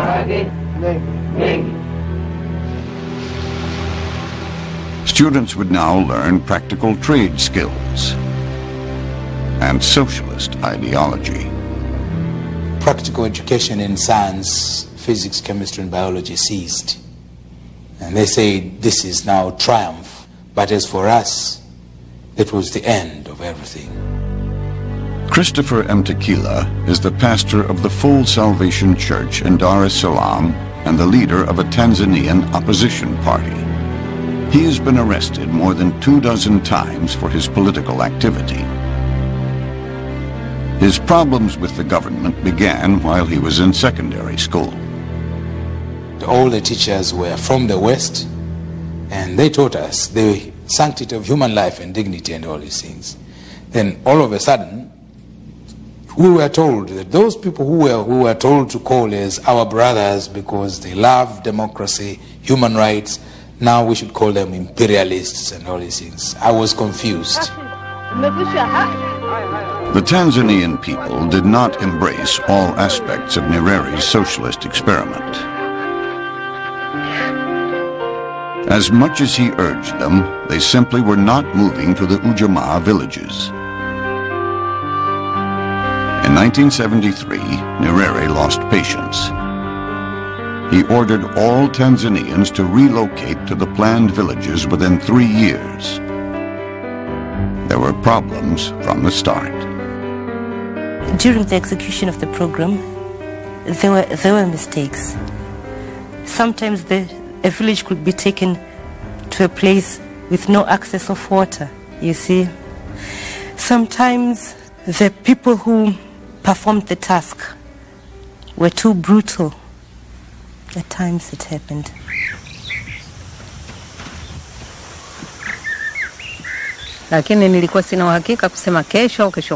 We were taken by surprise when the trucks came to relocate us.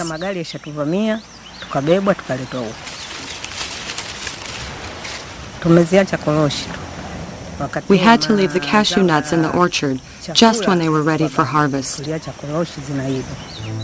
Zaituni Abbasi's village was relocated to Gezalole in 1974. Not everyone wanted to go.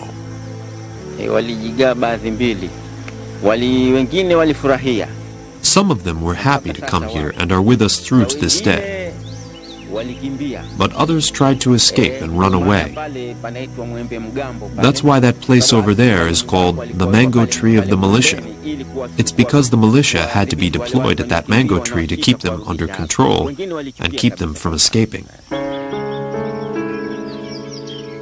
The villages were disastrous for food production.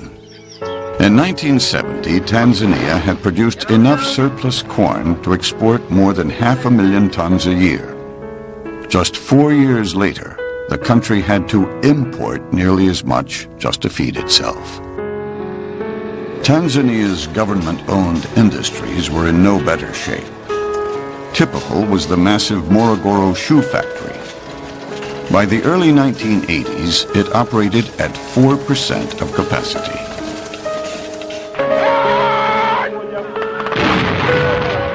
Conflict on Tanzania's border with Uganda and an international oil crisis struck a further blow to the economy.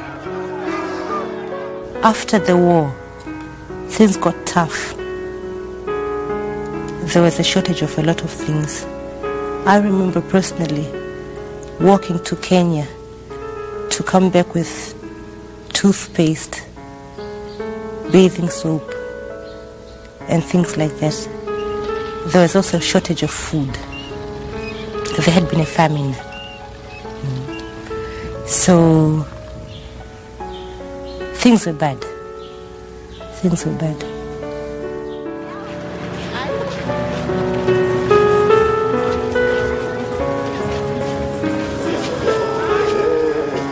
Julius Nyerere had succeeded in creating a nation.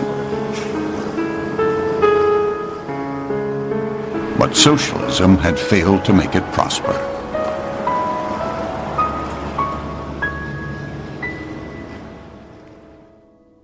For many in the West, mostly on the left side of the political spectrum, Third World socialism seemed an antidote to Soviet-style communism. But nations that took this path, like Tanzania, did not leap forward. In contrast, those that embraced private ownership and foreign trade, like Taiwan, South Korea, Hong Kong, and Singapore, boomed. These so-called little tigers provided a vivid rebuttal to socialist rhetoric. Be sure to join us again for the concluding episode of Heaven on Earth, the Rise and Fall of Socialism. For Think Tank, I'm Ben Wattenberg.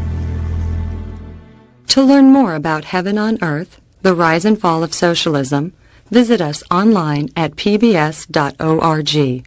You'll find complete interviews and more about the people and events that shape socialism around the world. Next time, in the East, communism falls, while social democracy is reinvented in the West. What shape will socialism take in the 21st century? Find out next time on the conclusion of Heaven on Earth.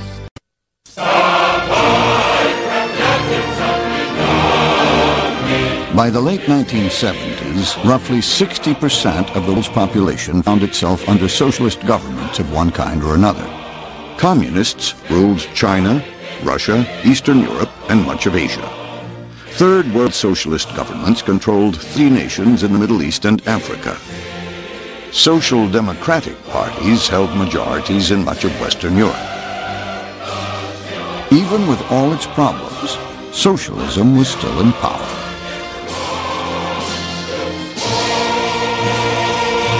Then, unexpectedly, the pendulum began to swing.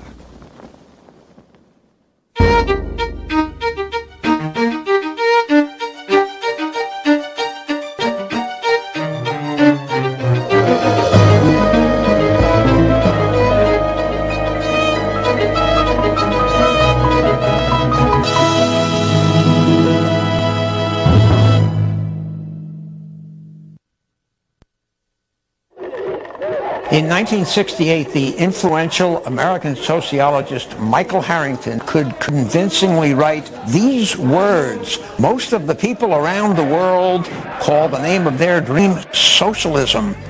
Despite all the carnage wrought in its name, the idea of socialism somehow retained great power over the human imagination. But even then, socialism's grip on power was coming to an end. Hello, I'm Ben Wattenberg. Welcome to the concluding episode of Heaven on Earth, a think tank special. In this hour, the two great communist powers move away from socialism with momentous consequences. In the West, in order to stay in business, democratic socialists relabel themselves the party of business. And among the kibbutzim of Israel, the socialist faithful are tested by modernity, prosperity, and generational change. We begin in China. In December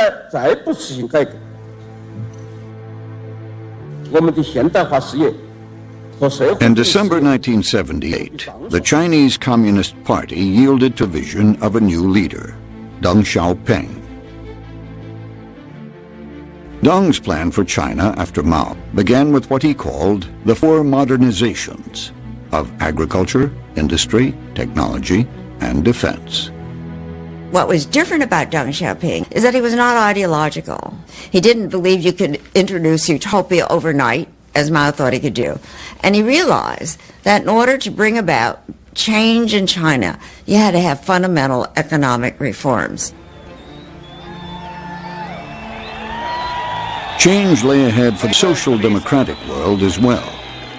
The following spring, Margaret Thatcher became the first female Prime Minister of Britain. Central to a campaign, a promise to reverse the legacy of Clement Attlee. She began by privatizing many of the nationalized industries. Margaret Thatcher's election in 1979 really is an emblem of the first triumphs of the capitalist revolution. A year later, Ronald Reagan comes to office. Soon after that, socialist regimes in France and Spain make definite rightward turns. So while it would be too much to see Margaret Thatcher's election as the beginning of the end, it is a very powerful first salvo and an augur of things to come. What I'm describing now is a plan and a hope for the long term. The march of freedom and democracy, which will leave Marxism, Leninism on the ash heap of history as it has left other tyrannies which stifle the freedom and muzzle the self-expression of the people. The accession to power of Ronald Reagan, which happened to come at around the same time as the shift to the right in other comparable societies, all of them had in common, not just Reagan but also Thatcher, the view that Soviet power, the apparently unshakable edifice of the USSR and its Eastern European dependencies, needn't be taken for granted, that its survival was not a given. Why assume that they're going to be our rivals forever? Why not see if we can outbid them and even subvert them? As Reagan took office, signs of strain were beginning to appear in the Soviet Empire. In the summer of 1980, Polish workers defied the communist government by going on strike in the Lenin shipyard in Gdansk. The strike grew into an independent trade union committed to democracy, Solidarity. Soon it could count more than 1 out of every 4 Poles as members. The advent of Solidarity in Poland was one of the most significant factors that contributed to the collapse of communism. First, by example, the fact that Solidarity, an independent trade union, could come into existence in a workers' state where workers were allegedly happy showed, first of all, that they weren't happy, and second of all, that change was possible, and it was without question a great inspiration to the dissident movements across the bloc. Meanwhile, the Kremlin faced a crisis in leadership. In March of 1985, Soviet leaders gathered in Red Square for the funeral of Konstantin Chernenko, the third Soviet leader to die in office in the past 2 years. Their choice for a new leader was fateful. Mikhail Gorbachev may have been the last true believer in the revolution's ideals. But his attempt to recover true socialism from the communist bureaucracy would shake the Soviet Union to its foundations.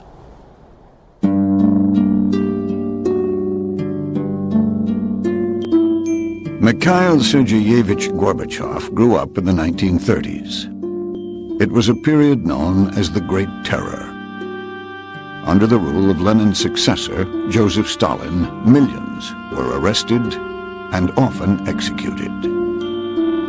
Scholars say that as many as 20 million people died. Gorbachev was the grandson of a rich peasant who was arrested, deported. These were called kulaks. And in the early 1930s, the kulaks were all told to go to work on collective farms, and those who disagreed were deported, killed, sent to concentration camps. His other grandfather was arrested in the 1930s, was also in a camp. So he grew up with a very powerful sense of what had been wrong with the system, of what had really happened during Stalin's time, and this probably did have an effect on his later politics. By the time Gorbachev became General Secretary in 1985, he realized the Soviet system was not only cruel, it was hopelessly inefficient. Imagine what it is getting an American driving license. It's quite difficult, quite a tedious process. Imagine doing it every day. This is what the Soviet life was. The whole system was based on people, as we said, pretending that they work, and the government pretending that it pays. It used more people where you could have used more brains, and that, I think, ineffectiveness, this swampish feeling of absolutely going nowhere, that was what Gorbachev inherited. But for Gorbachev, the problem was not with the Soviet system itself. It was with how that system was being run. One-party state socialism was, according to Gorbachev, a voluntary free choice of the Russian people. He felt that, therefore, he could loosen up the controls, but basically that would not change one thing that was the most important to him, which is the state ownership of the economy, which to him was the basis of the Soviet regime. Gorbachev had a core diagnosis for what ailed the Soviet economy: bureaucracy. His prescription to fight it was called perestroika. In a way, perestroika means rebuilding, transforming things. But I think that Gorbachev still considered it possible that all these things would be done within this centrally planned system that existed in the Soviet Union. That was his mistake. Gorbachev set out to cut the red tape. But the whole system was made of red tape. For all his efforts, it seemed Gorbachev was running in place.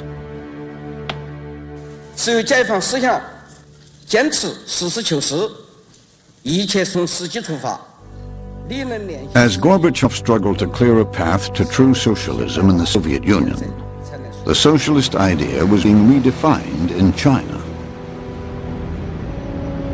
Deng Xiaoping said his reforms were creating socialism with Chinese characteristics. Many observers thought it looked more like capitalism. Whatever it was changing the face of China. The country had just emerged from one of the most devastating periods in its history.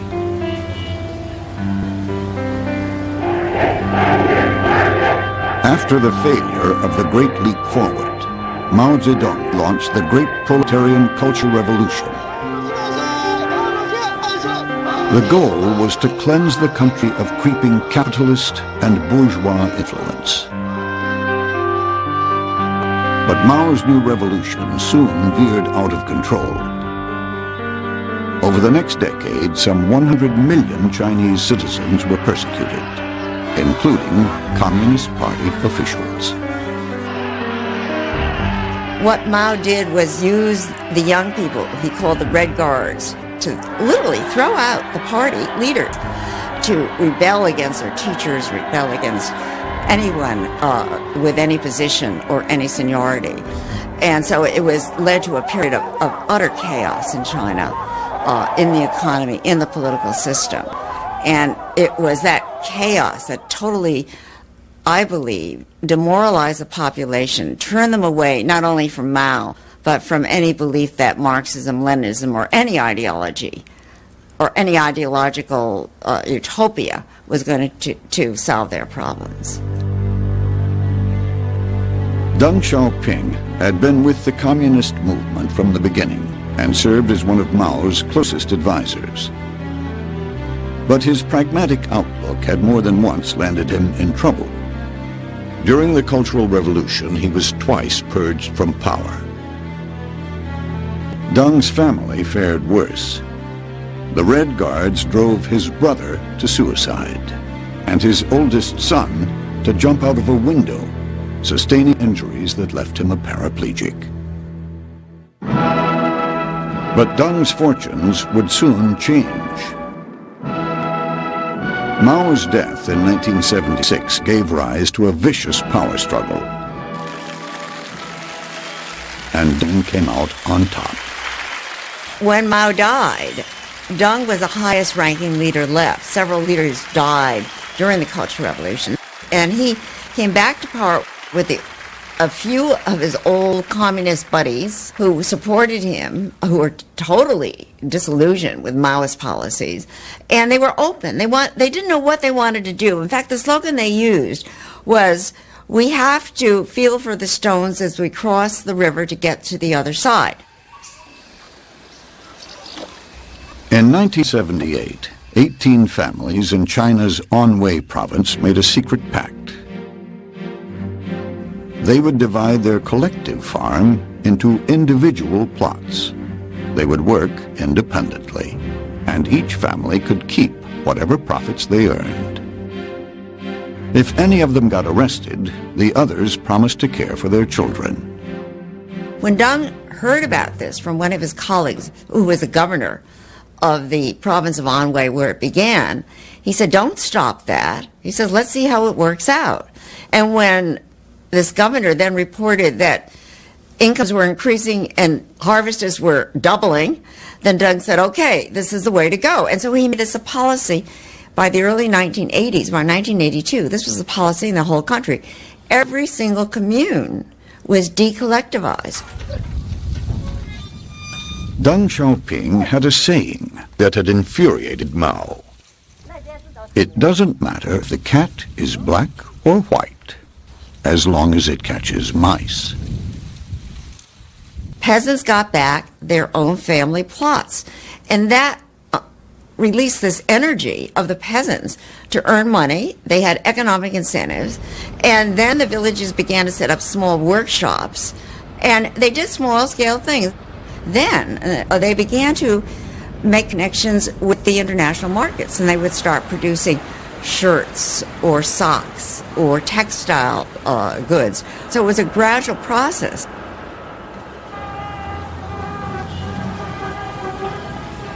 When I first started as a freshman in college in 1978, our meals did not even have enough meat.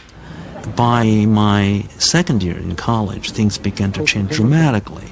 Food became abundant, a variety of vegetables, meat became available. And I felt that time I could see the change quite dramatically unfolding. And indeed, people knew that's because of the reform. 1984 marked the 35th anniversary of the People's Republic of China. According to the World Bank, China's economic growth had now reached 10% per year. It would remain there for more than a decade.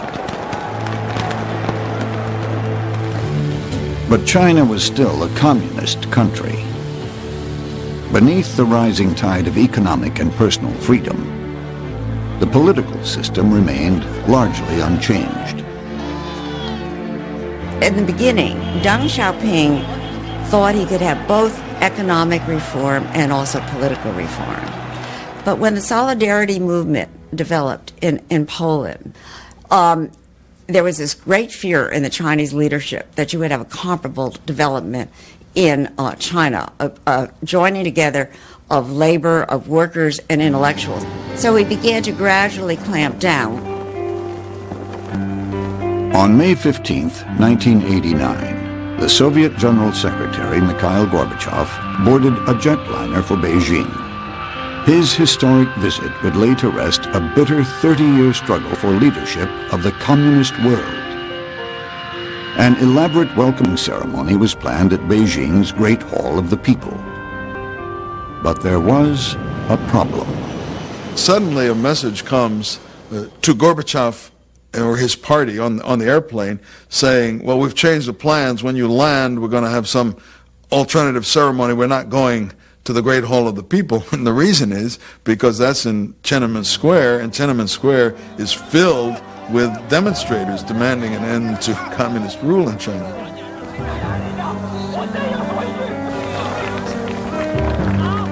By the third day of Gorbachev's visit, 1 million people occupied the square and the surrounding area.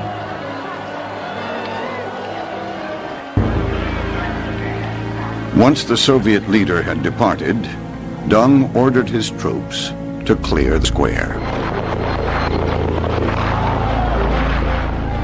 To this day, we do not know exact numbers of people who died in the bloodshed.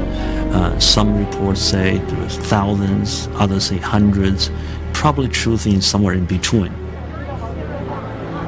Even though Deng had put down the movement for political reform in China, he soon ordered that economic reform resume. In 1993, the National People's Congress enshrined the term socialist market economy in the Constitution. Still, the Communist Party remained firmly in control. Deng is a very complex figure. His stature in history will be examined, re-examined many, many times down the road. His end goal is not to dismantle the rule of the Chinese Communist Party. Never was. The Chinese reform, it was able to keep stability, but it has not really fundamentally changed the political system. Deng and Gorbachev were two reformers who set out to rescue socialism. But they were on two different paths. While Deng focused on overhauling the economy, Gorbachev turned his attention to the political system. Gorbachev in 1987 did face a choice. He came to the point where he either had to retreat to essentially neo-Stalinism of the Brezhnev era and pray that there would be enough political stability for him to serve out his term, or he had to radicalize his approach. Nobody at the time, say early 1987, had any idea that this would lead to a revolution. In a way, it had come full circle. Here, Lenin had revised Marx, Karl Marx, who believed that the proletariat was naturally socialistic and would make a revolution, and Lenin, who had a politics based on the absence of trust. And now Gorbachev flips and is completely the opposite from Lenin, and saying that we have to trust the people. Otherwise, we have no socialism and we have no Soviet regime.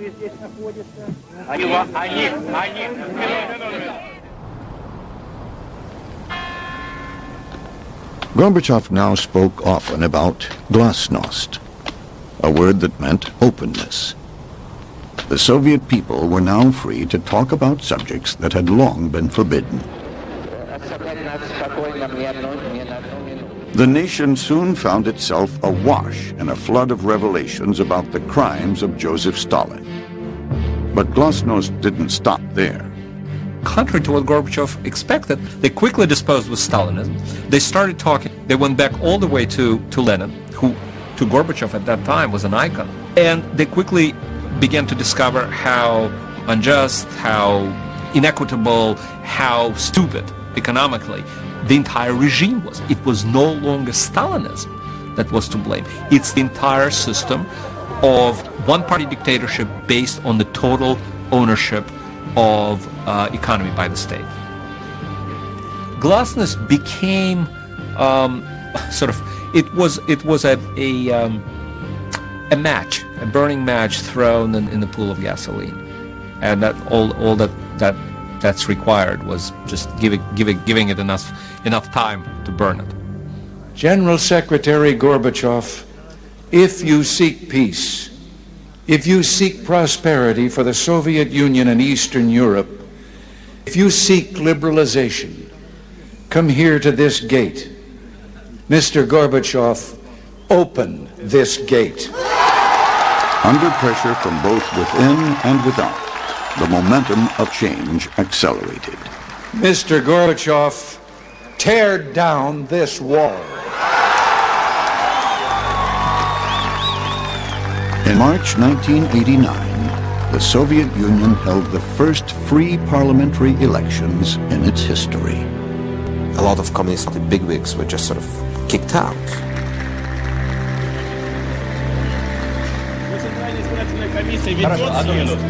And some young faces, engineers, doctors, philosophers, journalists, suddenly became MPs, members of parliament.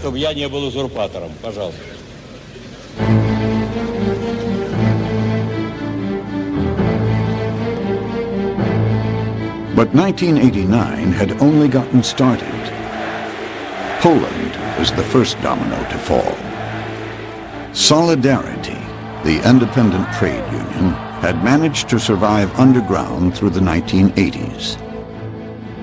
Faced with rising discontent, the Polish communists finally gave in to demands for parliamentary elections.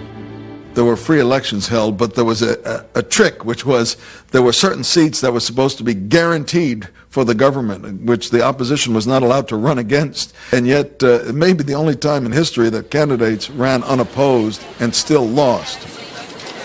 Voters simply crossed the communists' names off the ballot.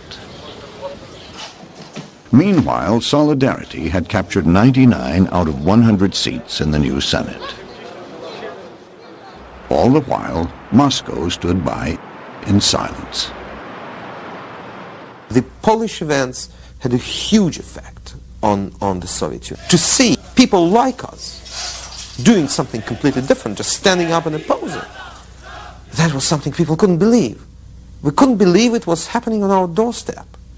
And in this respect, the victory of Solidarity-led coalition in parliamentary elections in June 1989 was something that started the final stage of the collapse of what was called the Eastern Bloc.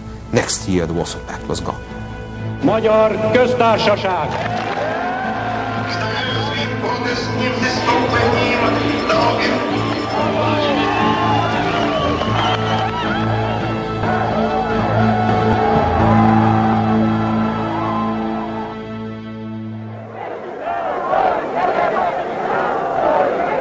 Many of the Soviet republics began to assert their independence, while Gorbachev struggled to lay the groundwork for a post-Soviet union of sovereign states. But a group of hard-line communist aides had had enough. In August 1991, they launched a coup and placed Gorbachev under house arrest. Tanks and troops appeared on the streets of Moscow. At the time, Konstantin Eggert was a newspaper reporter in Moscow. Well, I rushed off to my editorial office in a city newspaper, and it was this feeling of, oh yeah, we know, here they come back. We know what they're going to do. They're not going to spare anybody. Then something remarkable happened. Hundreds of thousands of citizens poured the streets to resist. Many of the soldiers joined them. When it really went not with a bang, but with a whimper. Nothing happened.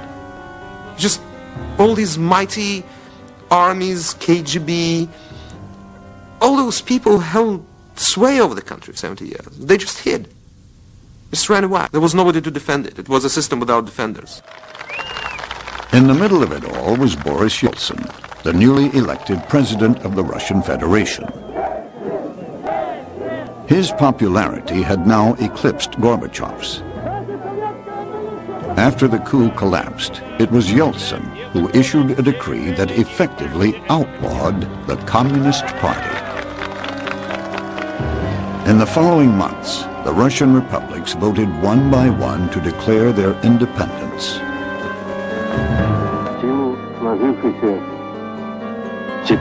On Christmas Day, 1991, Mikhail Gorbachev resigned as leader of the disintegrating Soviet Union.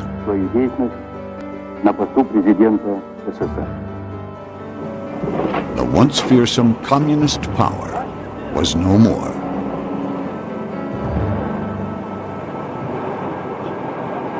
When I think about the fate of socialism, and when I think about the fate of socialism in other countries where it still supposedly exists, for example, China, I always remember this 1980s experience in Russia. You go to a small corner, very quiet, and whisper there, freedom. And suddenly it echoes all over the place, freedom, freedom, freedom, and you can't stop it. It's like an avalanche. That's my impression of this era. With the fall of the Soviet Union, the era of totalitarian socialism effectively came to a close. But did the collapse of communism mean the end of socialism? The fall of communism at the end of the 1980s, celebrated at the time as a great victory for the right and for capitalism and for a defeat for socialism, actually, I believe, for socialism in the West, was a huge liberating moment. Because from that time, you were free of that contamination. You were free of that guilt by association. You had to be taken on your own terms. And that deprived the right of a major chunk of its armory. Social democratic parties were making a comeback across Europe. By the late 1990s, they governed 12 of the 15 states in the European Union. But many of these parties looked less and less like the socialists of the past. I do hereby declare that Anthony Charles Linton Blair has been duly elected. The most daring revisionist was Britain Tony Blair, who led the Labour Party to victory in 1997 with a landslide vote. The party, as Blair recreated it, is a far cry from the party of Attlee. We always said that if we had the courage to change, then we could do it, and we did it. What we wanted more than anything else was to be back in government, and it seemed that Tony Blair would do that by making what amounted to a clean start. Many Labour Party people did not realise how much of social democracy he intended to abandon.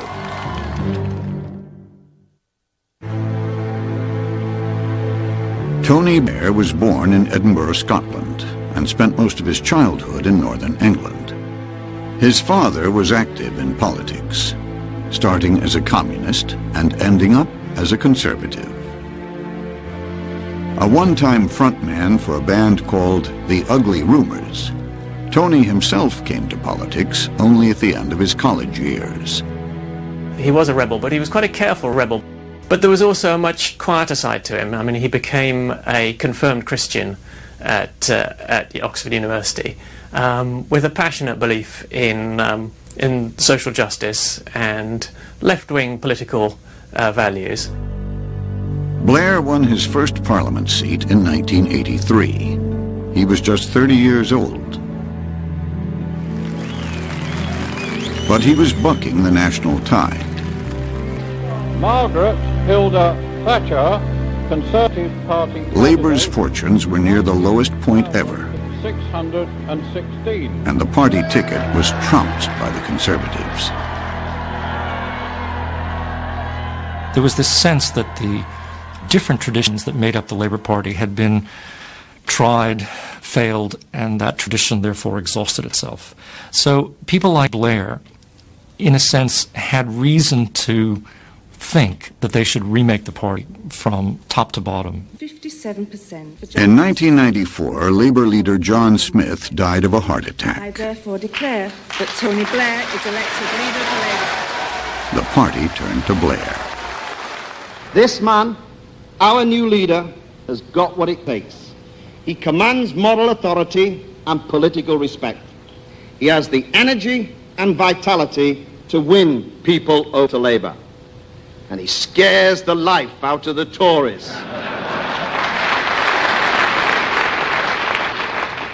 And me. Oh, this is a very exciting time, and there was a crusading sort of zeal to him and the key advisors around him, which was very exciting, but it was also worrying at times in terms of his ability to take the party with him at all times. I think that was best captured by the day that Tony Blair somewhat delphically announced at the Labour Party conference that he was prepared to embark on a review of the Constitution, or as he called it, our aims and values. Let us say what we mean and mean what we say. Stop saying what we don't mean and start saying what we do mean, what we stand by, what we stand for. The words may have been cryptic, but everyone in the Labour Party knew what Blair was talking about. Clause 4, the part of the Labour Party's charter that committed it to common ownership.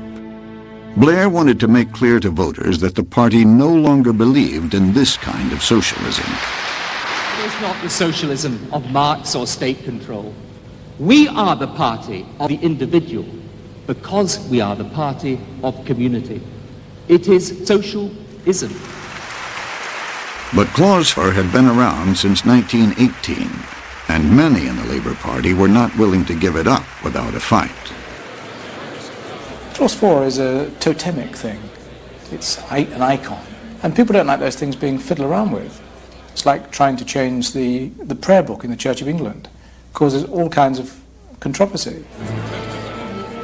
The following year, Labour delegates gathered at Methodist Central Hall in Westminster, where the original Clause 4 was adopted 77 years before, to vote on Blair's new language. For the new Clause 4, 65.23% against 34... 65% were in favor. When Blair convinced the party to do away with the traditional socialist language of Clause 4, what was in its place was pure double talk, and you can read it over and over again without figuring out exactly what it's saying. But the meaning of that double talk became clear in action when Blair then started running for prime minister and leading the Labour Party in a new campaign, and the policies that he was advocating in the campaign were anything but socialist policies. Now, what do you think, then, the relationship should be between the trade union and the Labour government? Fairness, not favours. We're also putting forward proposals as to how we can involve the private sector as well as the public sector. It is a welfare-to-work budget. What seemed to be essential for Tony Blair and New Labour was to create the impression of being a safe pair of hands. And the approach really boils down to several things. First, distancing the Labour Party from the trade unions. Second, appealing to middle-class swing voters who otherwise were voting conservatives. And finally, and most generally, making peace with the business world, with the British markets, and with capitalism. Even those business people that aren't supporting Labour now know they've got a Labour Party that supports enterprise, that supports business. As the 1997 general election approached, Blair's strategy seemed to be working.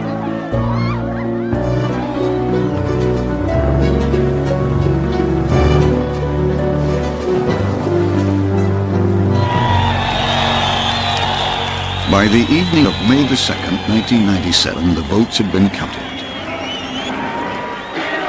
Labour rolled to its largest win ever, even topping Attlee's record victory in 1945.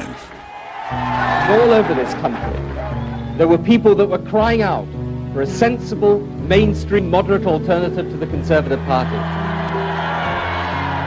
Today, enough of talking. It is time now to do. Thank you. Blair easily won re-election in 2001. But his policies led many to wonder whether the Labour Party was still a socialist party. Yeah, the Labour Party is a socialist party. The only problem is these days we're not so sure what socialism is. It's a socialist party in the sense that it stands for a conception of society and community and people owing obligations to each other, and stands for what I said was that core belief about giving everybody in society access to things that that society can offer. That, I think, is the core idea. And I think if you look at many of the programs that we're engaged in, you can still define them by that core idea. The Prime Minister would say that New Labour was a redefinition of socialism. I believe it's a rejection of socialism. I believe that many things in the Labour Party's policy needed to change to meet the demands of the modern world, but I thought we ought to hold tight to our basic principles and see how those basic principles could be applied in the modern world. The Prime Minister's abandoned the basic principles. Socialist or not, Blair's approach was catching on.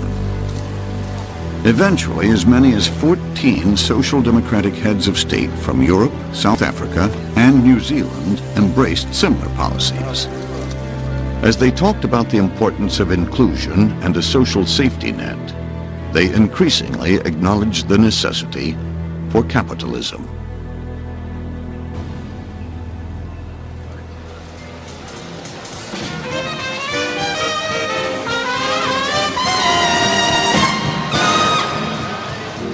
The triumph of free enterprise was the theme at the first annual Capitalist Ball in Brussels.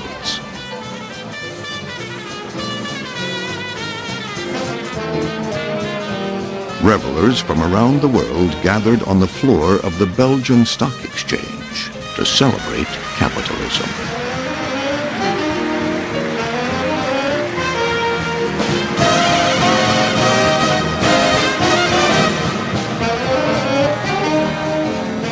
The day before the ball, some of the people here got together to look at the future of socialism. Ladies and gentlemen, comrades.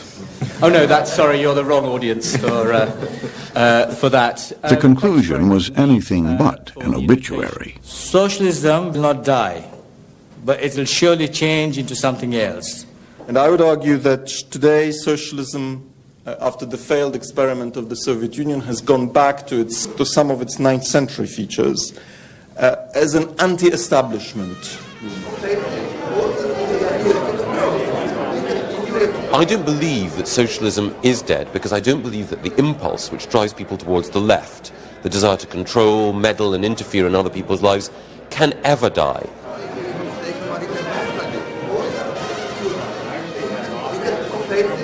Liberty is always under threat, and socialism is one of those threats. And yet there's something dynamic and moral in the heart of socialism as well. It's that ambiguity that keeps the thing alive, and it makes it always a danger.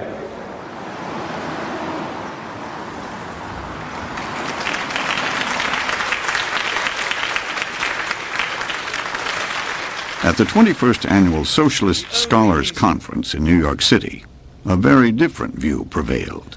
We think that the break of the Soviet Union and the fall of the wall affected all the left.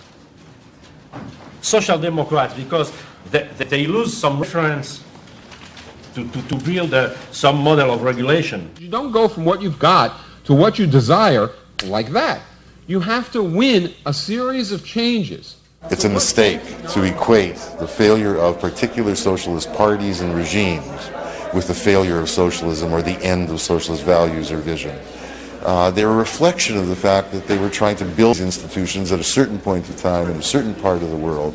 And it was to be expected, given the dynamism and power of capitalism as a system, that the first attempts to build institutions to overthrow it would not be the perfect ones. And I'm sure that we'll see over the course of the next century loads of attempts to build new ones, new parties, new unions, new movements that will be socialist in their fundamental essence, that will learn from the mistakes of the past. A non-reformist reform is to fight for these kinds of changes and many others in a manner which leaves us, when we win, not going home, but desiring more. Many at the conference said the anti-globalization and anti-war movements may hold the seeds of socialism's future. But some believe the idea might not always go by the same name. A lot of people, when they hear that label, they immediately reject it. Oh, socialism, I've been taught that that's wrong. So I don't necessarily feel the need to use that label. I mean, I like the term economic democracy. I think that's a fantastic term because I think that's the way people can start to think about it. We need to start extending democracy to the sphere of economics. Here and elsewhere, there seem to be no shortage of arguments that socialist ideas can still play a vital role in politics. If you look at what some of the market ideologues were saying at the time that the wall came down at the end of the 1980s, and their victory dances were so exaggerated that they were very much, seemed to me, like the Marxists of old, who thought they had sort of cracked the secret of history. But of course you don't crack the secret of history because you find it throws up new problems for you. The market won in that sense, insofar as there was no organised alternative to it. It hadn't won in the sense that the choice had not been removed as to whether you want a market economy or whether you want to extend that into a market society. Social democracy has always been characterized by its belief that markets have an important economic function, but its distaste for their impact on social and political outcomes. This is what differentiates social democrats from Marxists, from communists. And this sense, or this desire, to use the market to harness the most powerful economic mechanism available, but to not allow it to kind of determine what happens in the political or social sphere. This is still an idea or a vision that has immense appeal and is still very relevant to the 21st century.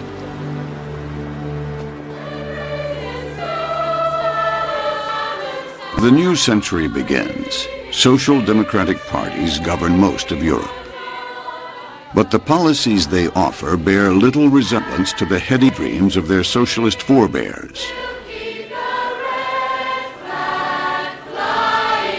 Amid electoral politics, the quest to remake human nature and create a heaven on earth has all but been abandoned. It turns out that social democracy or democratic socialism is a contradiction in terms. In many cases, socialist parties have gotten it into power, like Mitterrand France, like Attlee in England, like German social democrats, and set about trying to march step by step to socialism. In every single case, after a certain number of years, they've reversed course. For all the socialist parties we've had in scores of countries around the world, there's not been one case in which a free electorate has wanted to continue a march all the way to socialism. They've always taken a few steps that way and then wanted to pull back.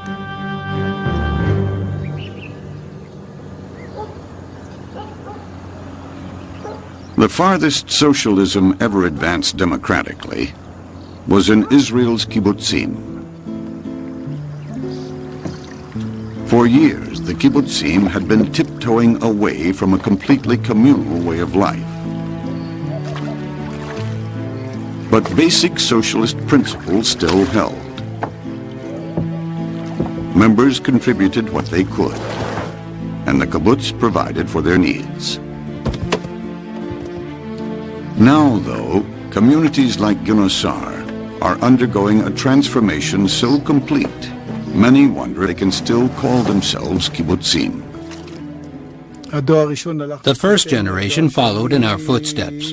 The second generation, less. And the third generation, the ones who now are running the kibbutz, they're completely different. It all began in the late 1970s, when Israel's labor government fell to the conservatives, and the kibbutzim lost much of the financial support that had sustained them.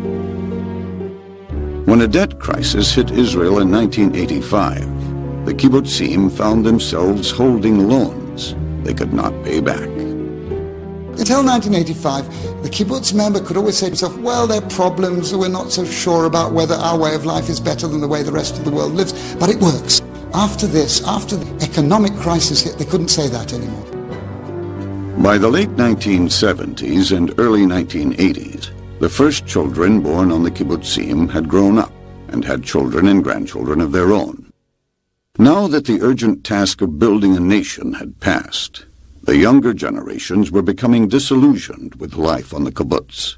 The kibbutzniks shared with other socialists the idea that people were a product of their socialization, and that if you brought people up in a system of complete justice, you could create a new man, that is, someone who was devoid of selfish individualism and who would really think and live for the welfare of the group as a whole. And it turns out to be exactly the opposite. The kibbutz children grew up into intelligent, enterprising, hard-working, constructive individuals, but they did not grow up as socialists.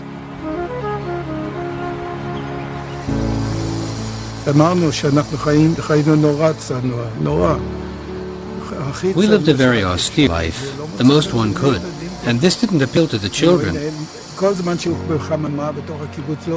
As long as they lived within the warm confines of the kibbutz, they didn't see what went on outside. The moment they saw there was something completely different in the army and elsewhere, that's when the problem started with people leaving.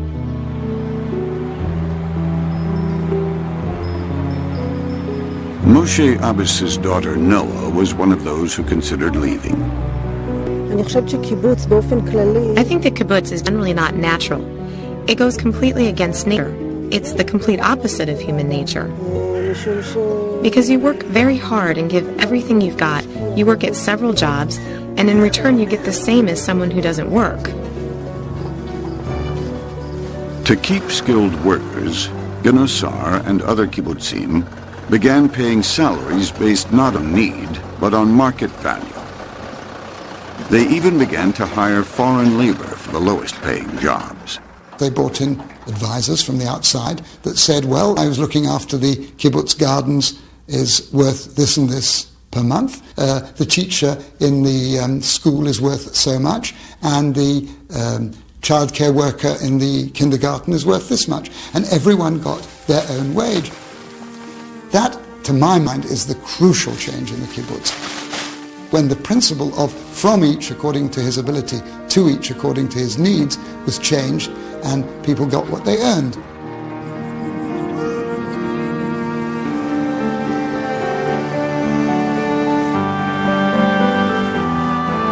Today, Genosar has joined most of the rest of the world in embracing capitalism.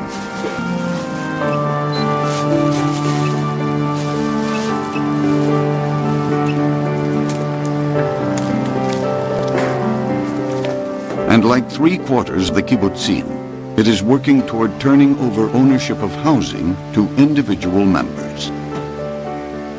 The kibbutzniks will become homeowners.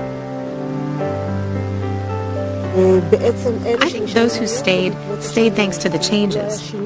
If changes hadn't been made, I wouldn't be here either. And thanks to the changes, we saved every penny. As a school principal, and my husband who works at 2 jobs, we managed to get our own private car. 2 weeks ago, at the age of almost 43, I have a car. I have independence, and this change for me is excellent.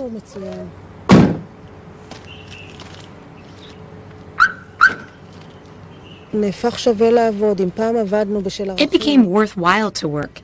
In the past, we used to work because of values, and now there are new values. The supreme value, we are ordinary human beings after all, is money, and quality of living, and the promise to our children that they will get something. All these changes have led many to wonder if the kibbutzim are on their way to becoming little more than suburbs with a socialist heritage. There was no chance that we could continue this kind of lifestyle, which is found nowhere else in the world.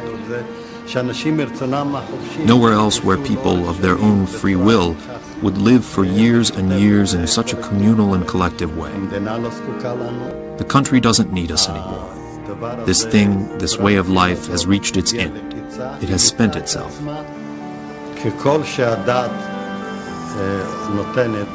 As far as reason goes, the kibbutz must come to an end.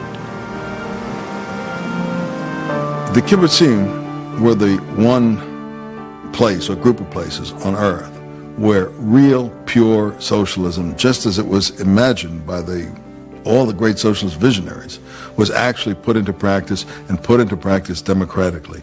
And the ironic ending was that the same people, after a certain number of years, democratically voted to turn away from socialism and to put the kibbutz on some other basis.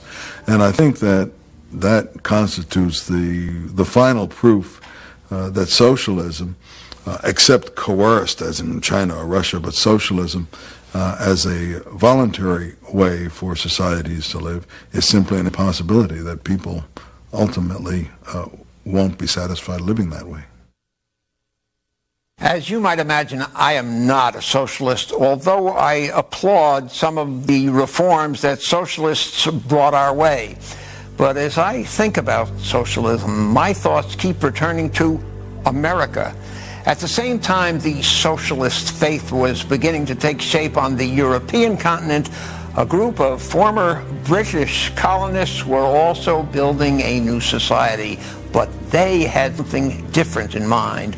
America's founders tailored our system to people as they are, not as they should be in some ideal world in the future. And that system has seen socialism's rise and now its decline. Democratic capitalism is not perfect, but it works as well as anything we've seen. For those who want to improve the world, it's something to keep in mind. Thank you for watching. For Think Tank, I'm Ben Wattenberg.